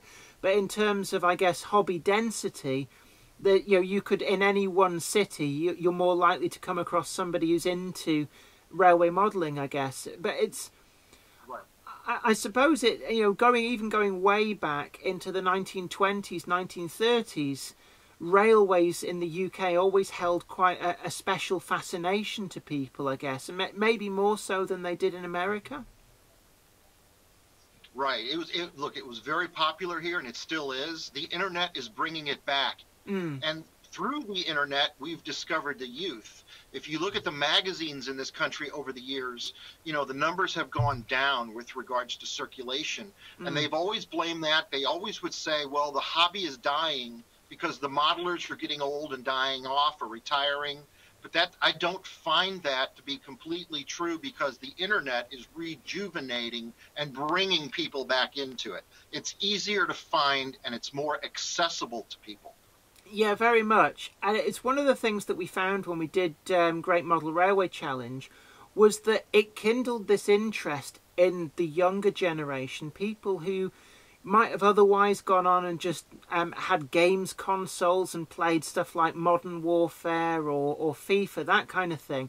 They were finding their creative side through seeing these model railways getting constructed. It's often quite imaginative model railways, and thinking, I really want to do that. And when I went to Alexandra Palace after the first series was shown, to the model railway exhibition, they were saying they were getting more families through, more young people genuinely becoming interested in the hobby because they'd seen it portrayed in a very creative, very fun way on television.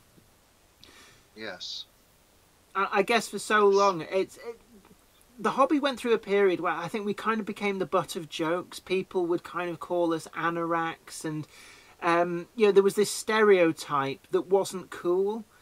And I think we finally reached a point where, like you say, the internet lets us get our message out there, lets us show people that we aren't that stereotype, that actually there's so much more to this hobby.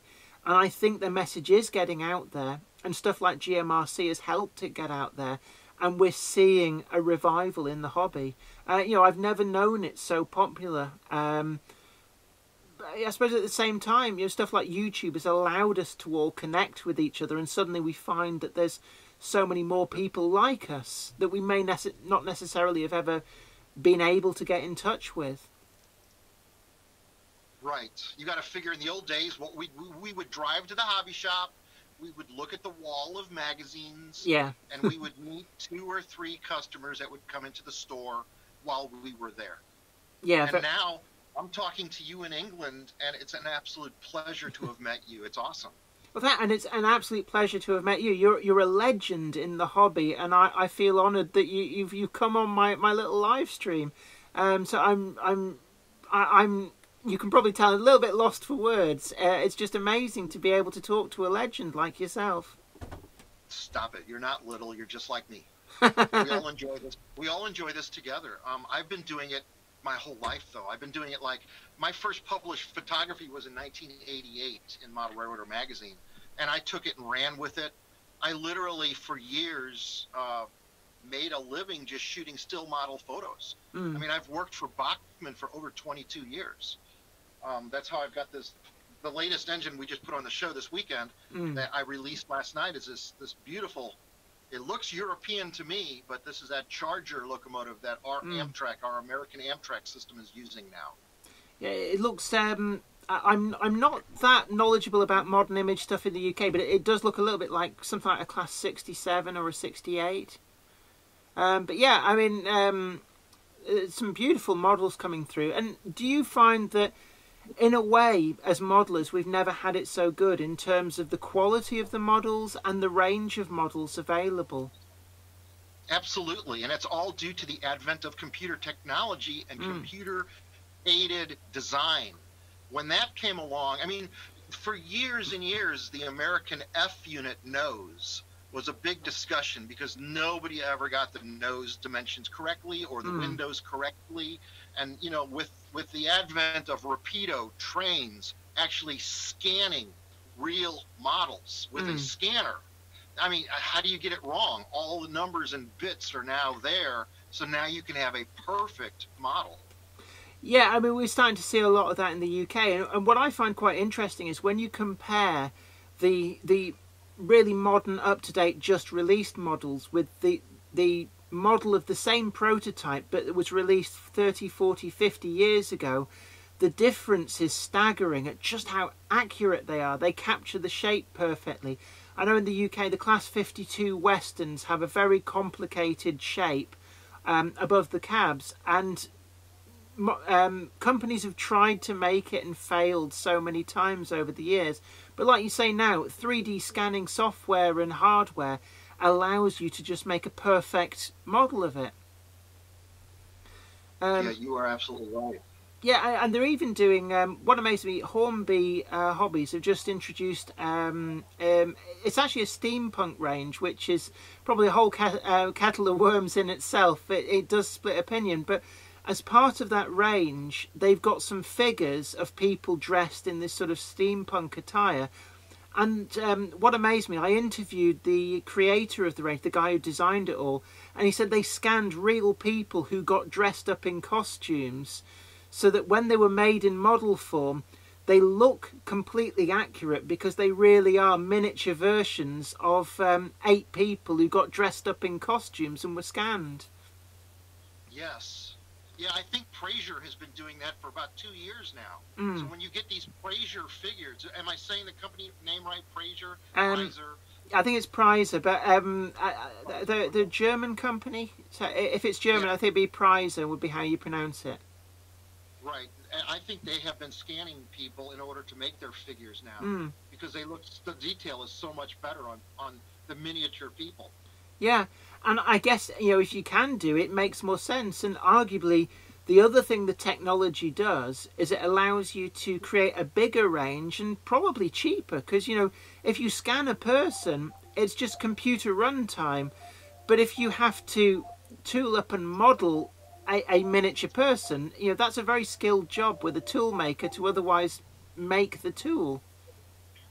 Hello. Hey James, I'm doing a live chat right now on YouTube with Jennifer Kirkland over there in England. So if you get on YouTube and dial it up, type in Jenny Kirk, you'll be able to watch. You'll be able to watch this, James. This is James Regier. This is my very important podcast. Yeah. Oh wow, this is great. I know, James. Say hi to Jenny's audience. Hi. I guess I'll dial up YouTube here shortly. It's amazing. I've never done this before, and I think it's fascinating. So I'm learning something today, James. Oh, cool. Okay. This is great. And I think that... I don't want to come say hi to England. Jennifer, she's running away. This is my beautiful daughter, Anna. She's hiding. Come say hi. Come wave. Everybody in the UK wants to say hello to you. She doesn't want to. No, I don't know where the pipe cleaners went, sweetheart. I mean, this is great. Do say hi to her for me, but I don't want to unnecessarily scare. But no, I mean, it's.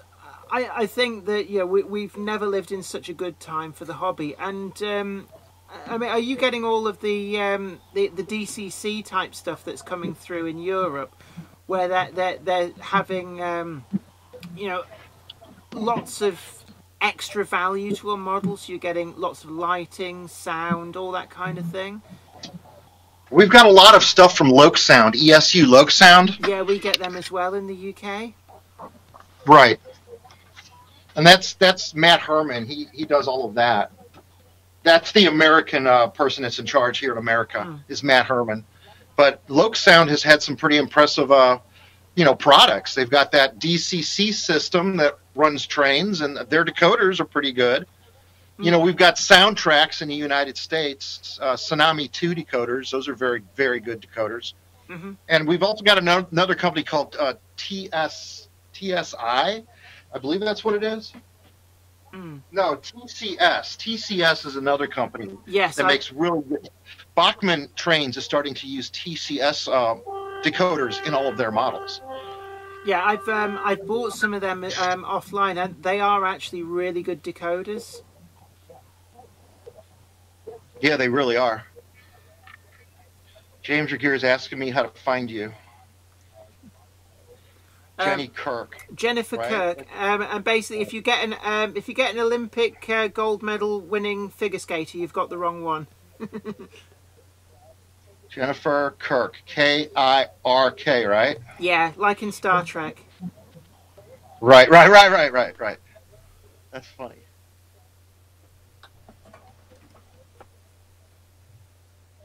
This is amazing. I mean, this is one of the things that I suppose YouTube's become the new frontier for pushing the boundaries of what you can do in media.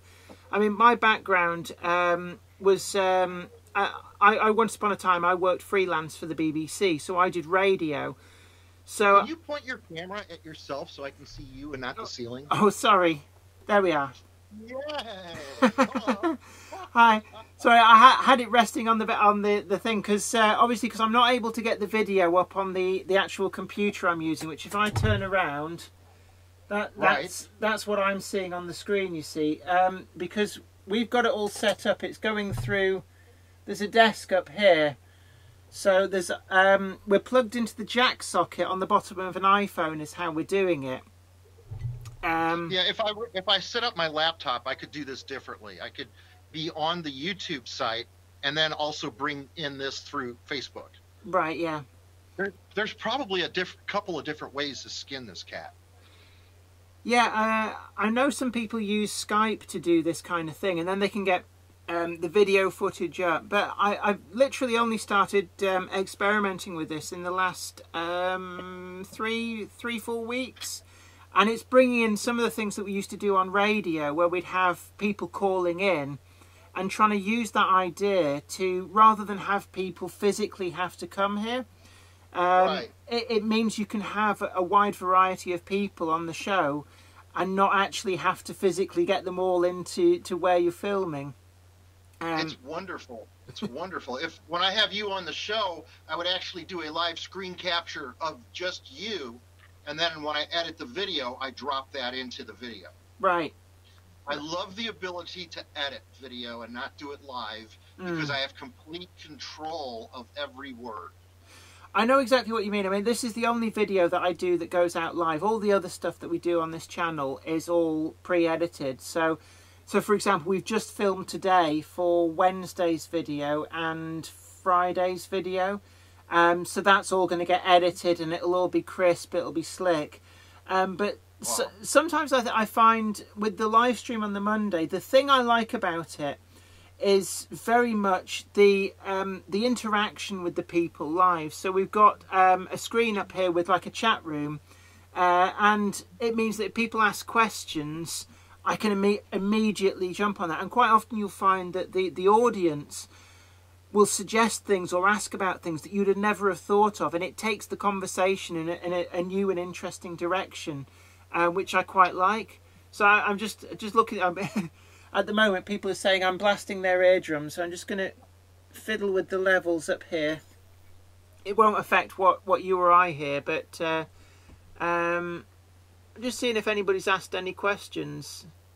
The levels should be alright. I don't know why there's But let's have a look. Oh, you're being called sick. Oh, I think we've just dropped the video. Yeah, that'll happen sometimes. Can you still hear him? No, it's gone silent at the other end. Oh no! Yes. Oh no! Oh no! There we are. Oh no! Hi there. Sorry, it dropped out again. Technology. That's the one thing technology does. It mysteriously just disconnects you. So, but no, I'm just looking through the comments. I'm just seeing if anybody's asking any questions for. You're being called Sir Ken Patterson. That shows just how much esteem you're held in the UK in the model rail community. My home country. Definitely, yeah. I'm a dual citizen of the United States and England. I have dual citizenship. Oh, I've got a friend who does that. She says it's great because she even though she's lived in the UK all her life, she can vote for the president and things like that. But she says the downside is you have to pay tax even if you're not in the country. So I suppose they have to let you vote for the president because no taxation without representation. So they have to let you vote, but then they can take tax off you. I do pay a lot of tax. I know that. Oh, you and me both. I wouldn't mind, but I never see the taxman round here but doing his share. But I'm just seeing if let's have a look, seeing if I think everybody's just awed by your presence. We're just getting lots of comments of people going, "My God, you've got Ken on your show." Yes, you do, and I love it. Thank you very much. It is an amazing honour, and You're just one of us. We are the same. yeah, definitely. And I think it's the enthusiasm for the hobby that people warm to with yourself. It's, you know, you're genuinely, you know, everything about the hobby interests you. You know, you find, you know, you can hear the enthusiasm when a new product comes out. When you're looking at it, Yes. it's like, wow, this is great. And you know, I like to think that I have a fraction of that when I do things, that, you know, that there is this the love of the hobby comes through. And I always say to people when they say, you know, are you sponsored by X, Y, and Z? It's like, no, because I love the products that come from all the manufacturers, because without them, our hobby would be so much harder. So, you know, I'm not afraid to recommend manufacturers that I think make great products. Other manufacturers that make competing products, if they're good products, then I am excited by them. And I also like to explore and find new products. And I found, especially of late, Woodland Scenics has become a range that's now much more readily available in the UK. It's grown very much in popularity, but I'm guessing you guys have had it for quite some time. And Woodland Scenics is about 150 miles south of me.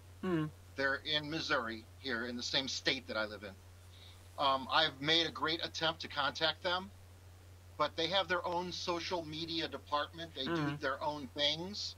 I do notice that when I do come out with how-to videos, for example, a how-to video on how I made water, they come out with a water product line, or a video on how I used a certain cement mixture to make roads.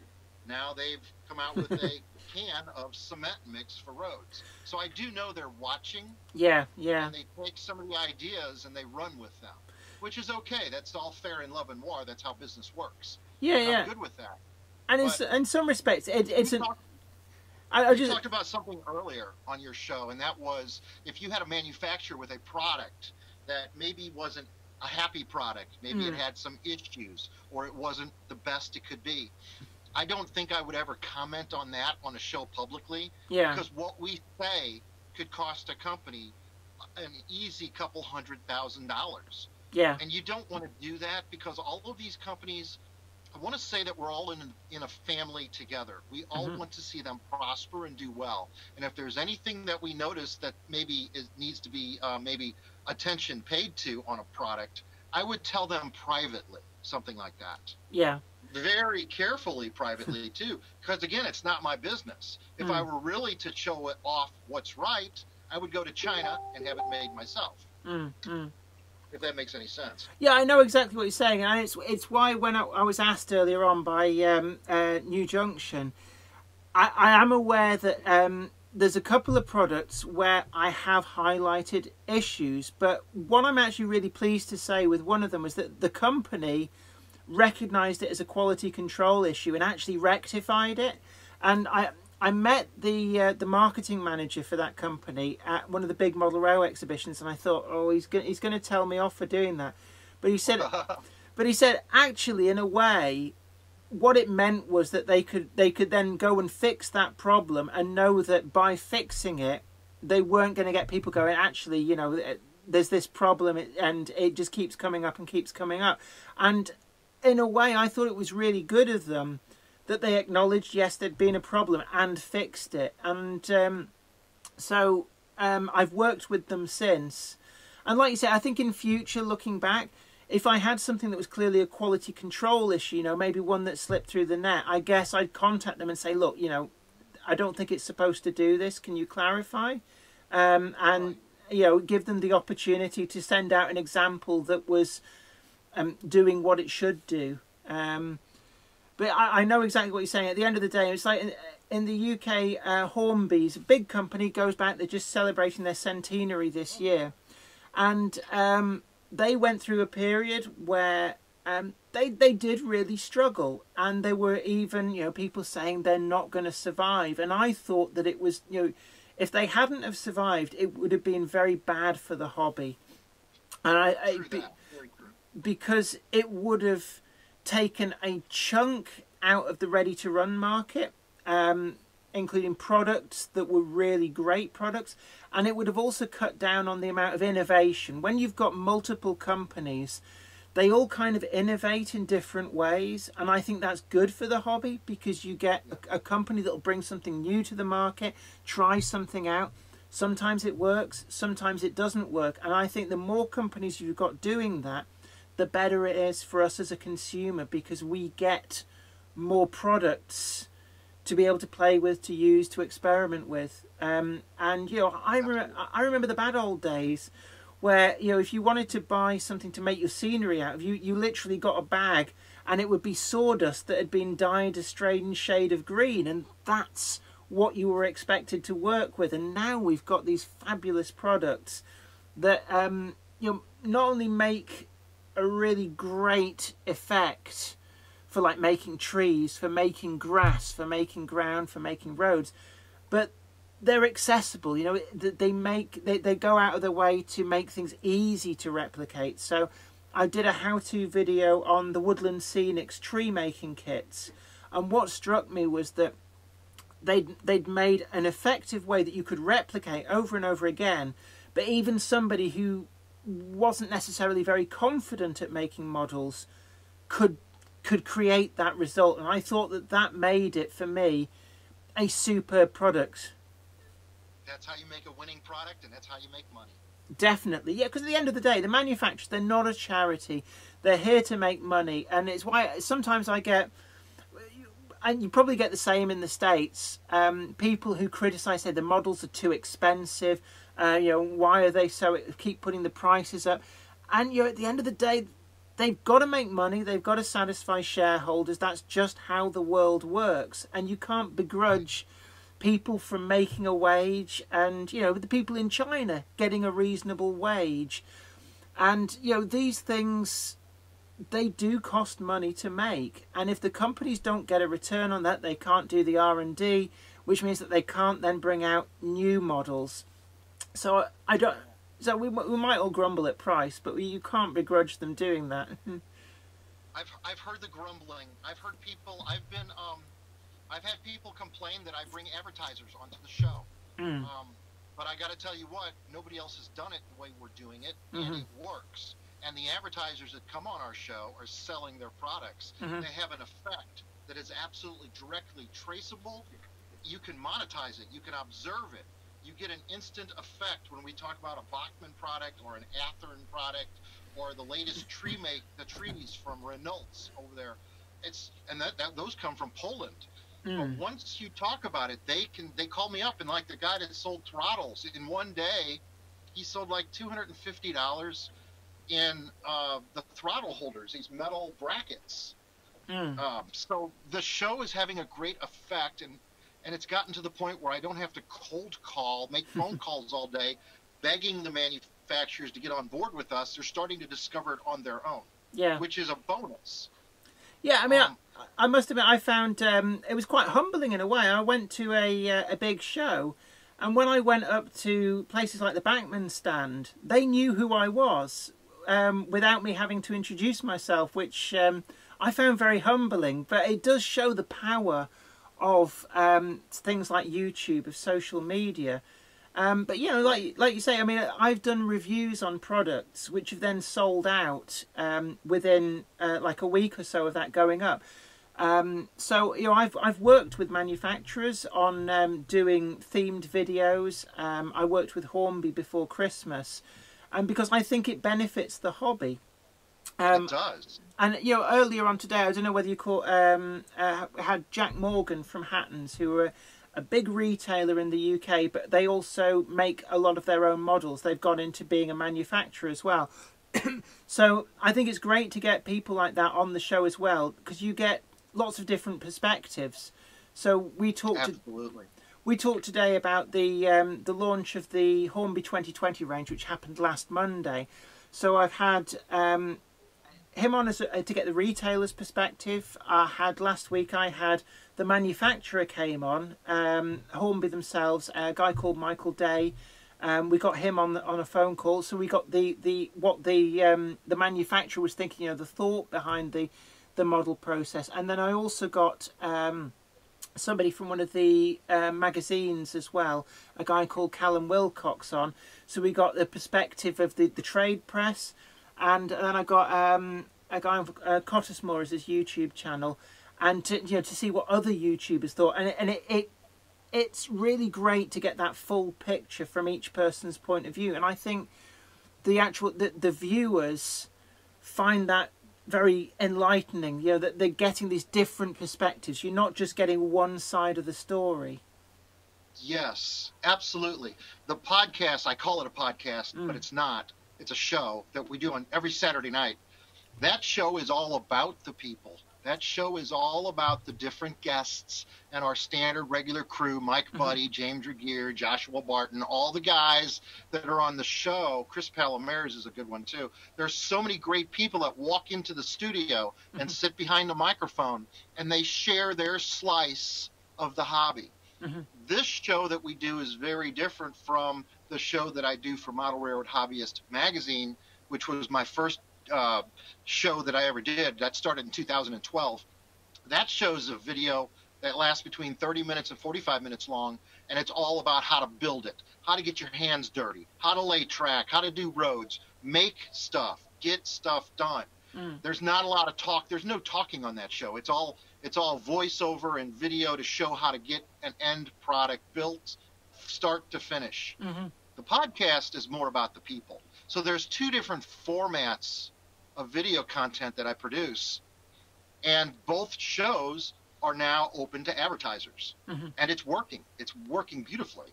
Yeah, and that's it. I mean, what I've found is that there's a lot of great products out there, and the only thing stopping them from being super successful products is people knowing about them. And it's that's often half the battle. I guess it's like that with all retail.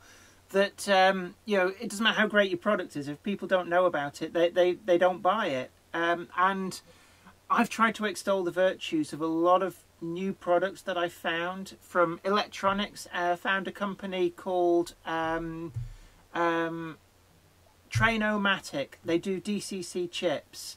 I'd not heard of them before, but they approached my channel and said, "Can we send you some samples to review and do a video?" And they were actually the best DCC chips I have ever used. I mean, normally when you put these things in a locomotive, some manufacturers' locos, they work better than others, and you have to change a lot of the settings. With these, I just put them in, and it didn't matter what manufacturer's loco they went into. They just worked perfectly without having to change any settings. And things like that you're finding, and being able to tell people, look, these exist, and this is how good they are, I think is great for the hobby. That's awesome. It is so great what you do for the hobby, and I wish you all the success in what you're doing, because at least you're a doer. You're doing it.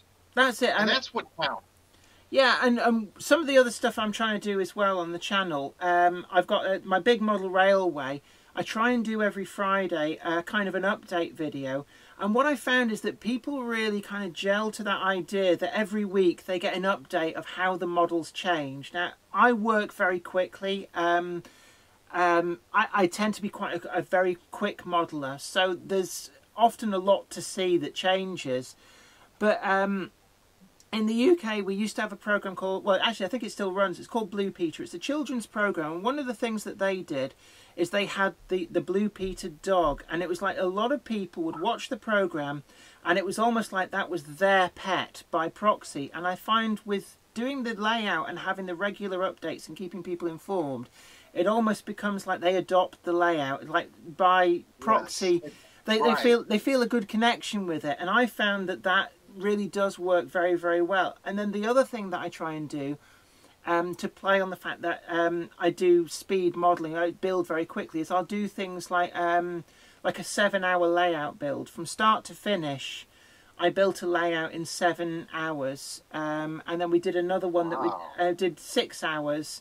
and I did that actually for Hornby Hobbies, and it was featured on their YouTube channel.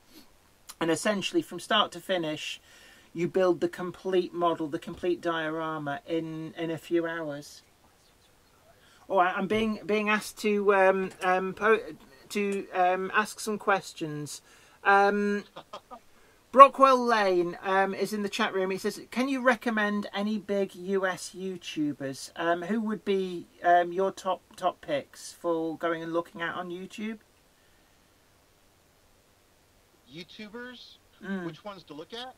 Yeah. There's so many good ones. I don't know them all. I do pay attention to John Abaticola.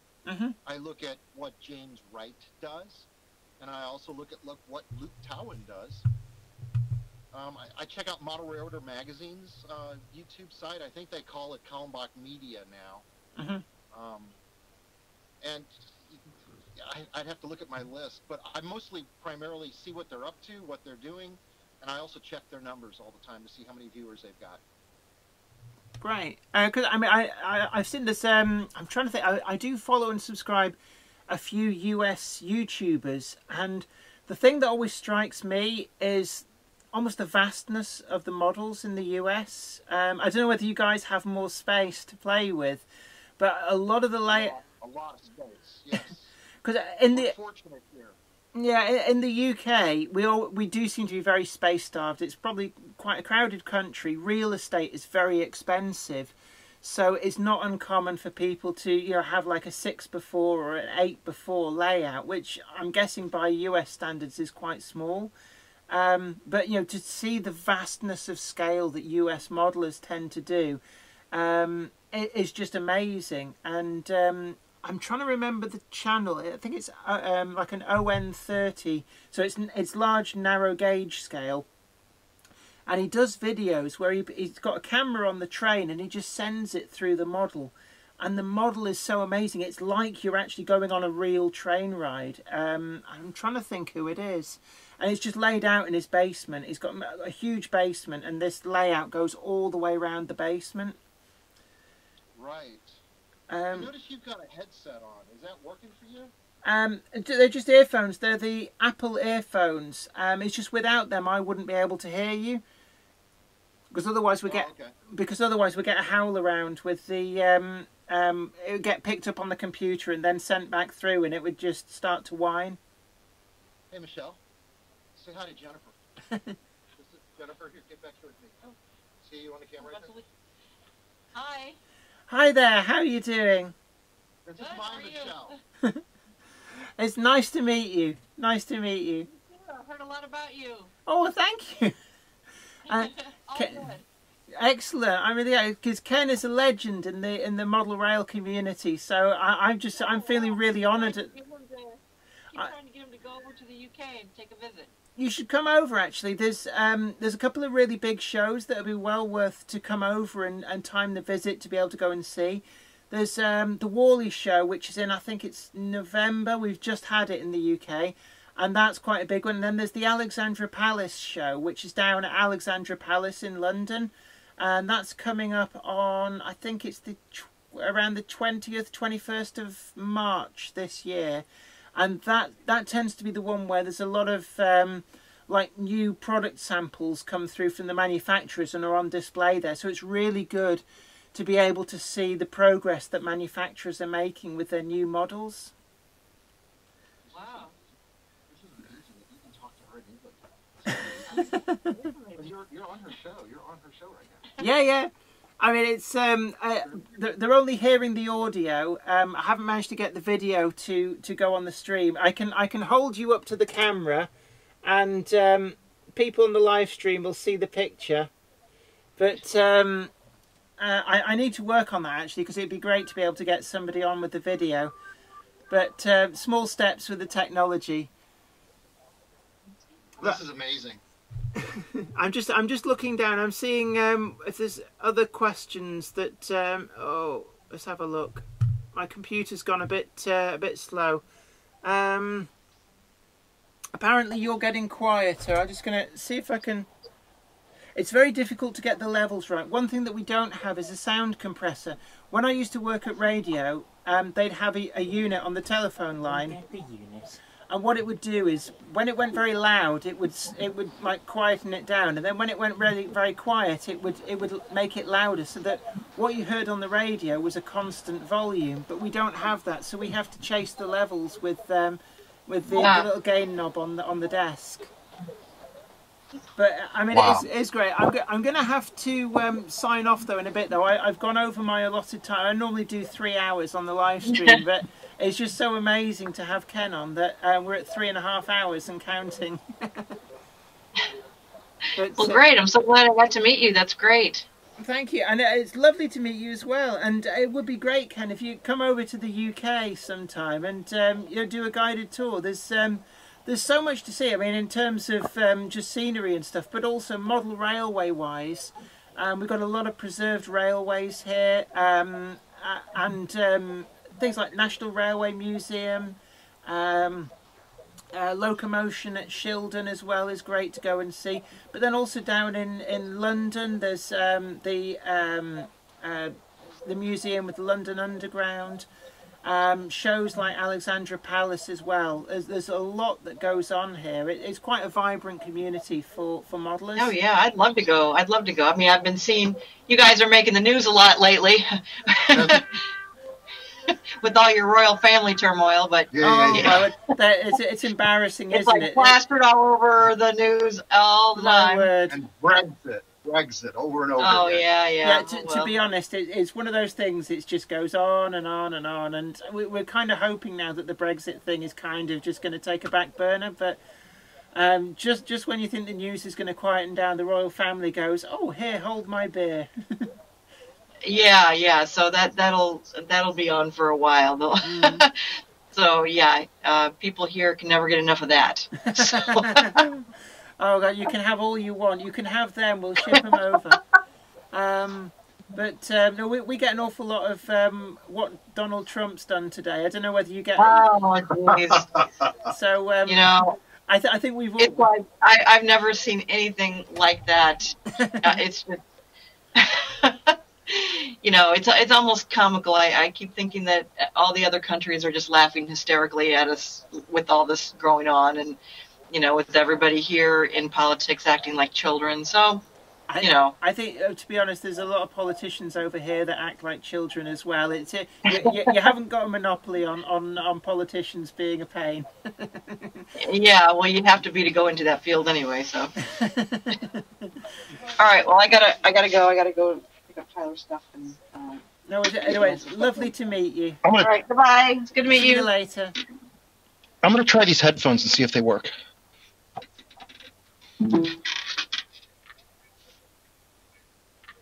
Am I coming through? Can you hear me? I can hear you perfectly, yes. Can you hear me? Oh, Am I I coming can hear through? you too. Excellent. I hear you a little bit. No worries. I've never done this before. I want to try this. I don't know if I'm going to be able to hear you, but you do have good sound for me? Yeah, it's great sound coming through from you. Yeah, I can't hear you that way. I'm going to unplug it. Well, this was interesting. Yeah, I mean, it's been great to have you on, and I'm going to have to round it up because it's getting quite late here, but this is brilliant to have you on. Thank you. Thank you very much for coming on. It's been great to talk to you, and we need to sort out at some point. I'd love to come on What's Neat this week if you'd have me. That would be an immense I want you honour. to be on it, yes. No worries. I would love that. I think everybody would enjoy having you, and it adds another dimension to the hobby. It shows that,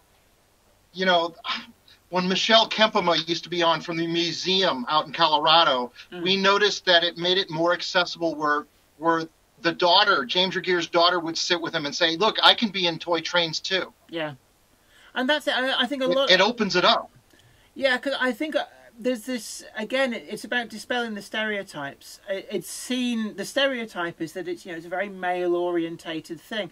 But actually what I found is that there are a lot of women who also are into rowing modelling because it's very creative in a way. It's as creative as if you did painting, if you did sculpting, all these different artistic pastimes. railway modelling is kind of an extension of that, because you're creating these miniature landscapes. You know, it's three-dimensional sculpting of a miniature world.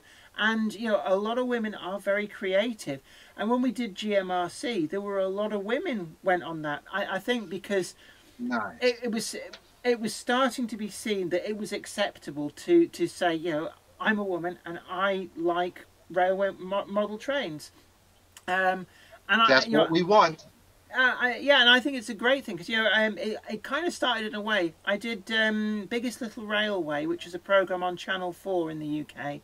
And what we actually did with that, it wasn't really railway modelling per se. We laid a model train track that was actually O-gauge from one side of the country to the other. It was about 72 miles up in Scotland.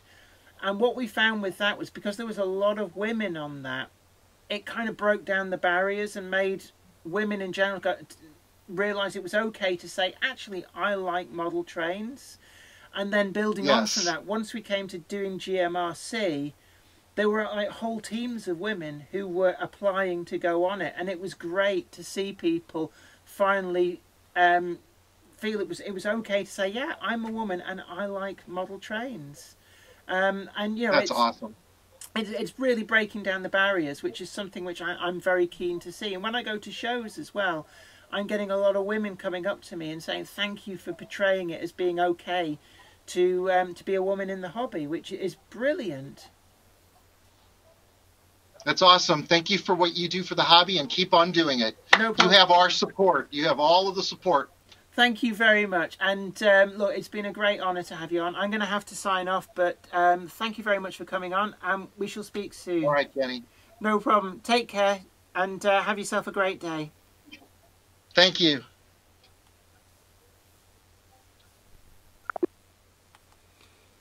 And there we have it, guys and gals. We had the legend that is Ken Patterson here on the live stream. It's been great. Now I'm going to have to sign off.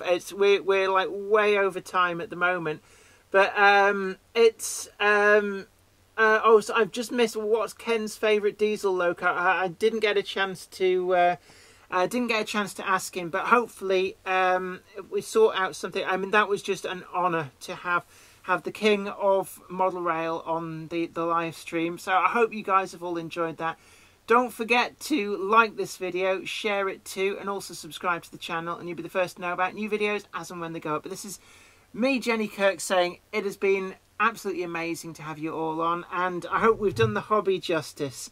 So until next time, don't forget, same place, same bat time, same bat place, same bat channel. And we've got a review of 3D printed models coming up on Wednesday. Oh, excuse me. So great range, and a really great way. Excuse me, I'm getting gassed from the Coke now. A really great way to kind of revive old toys that you may have had when you were younger. You want to give them a new lease of life. So look out for that. Friday, we've got the update video. We've had Les up in the loft doing the back scene.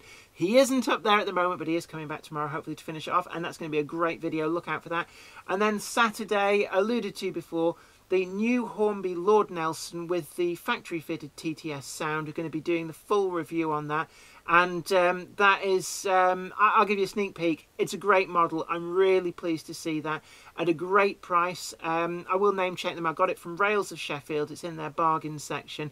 And from what I've seen so far, it is a great model. So at that price, if that's something that tickles you, certainly something to look out for. But until next time, you take really good care of yourself, and I'll catch you next time. Bye for now.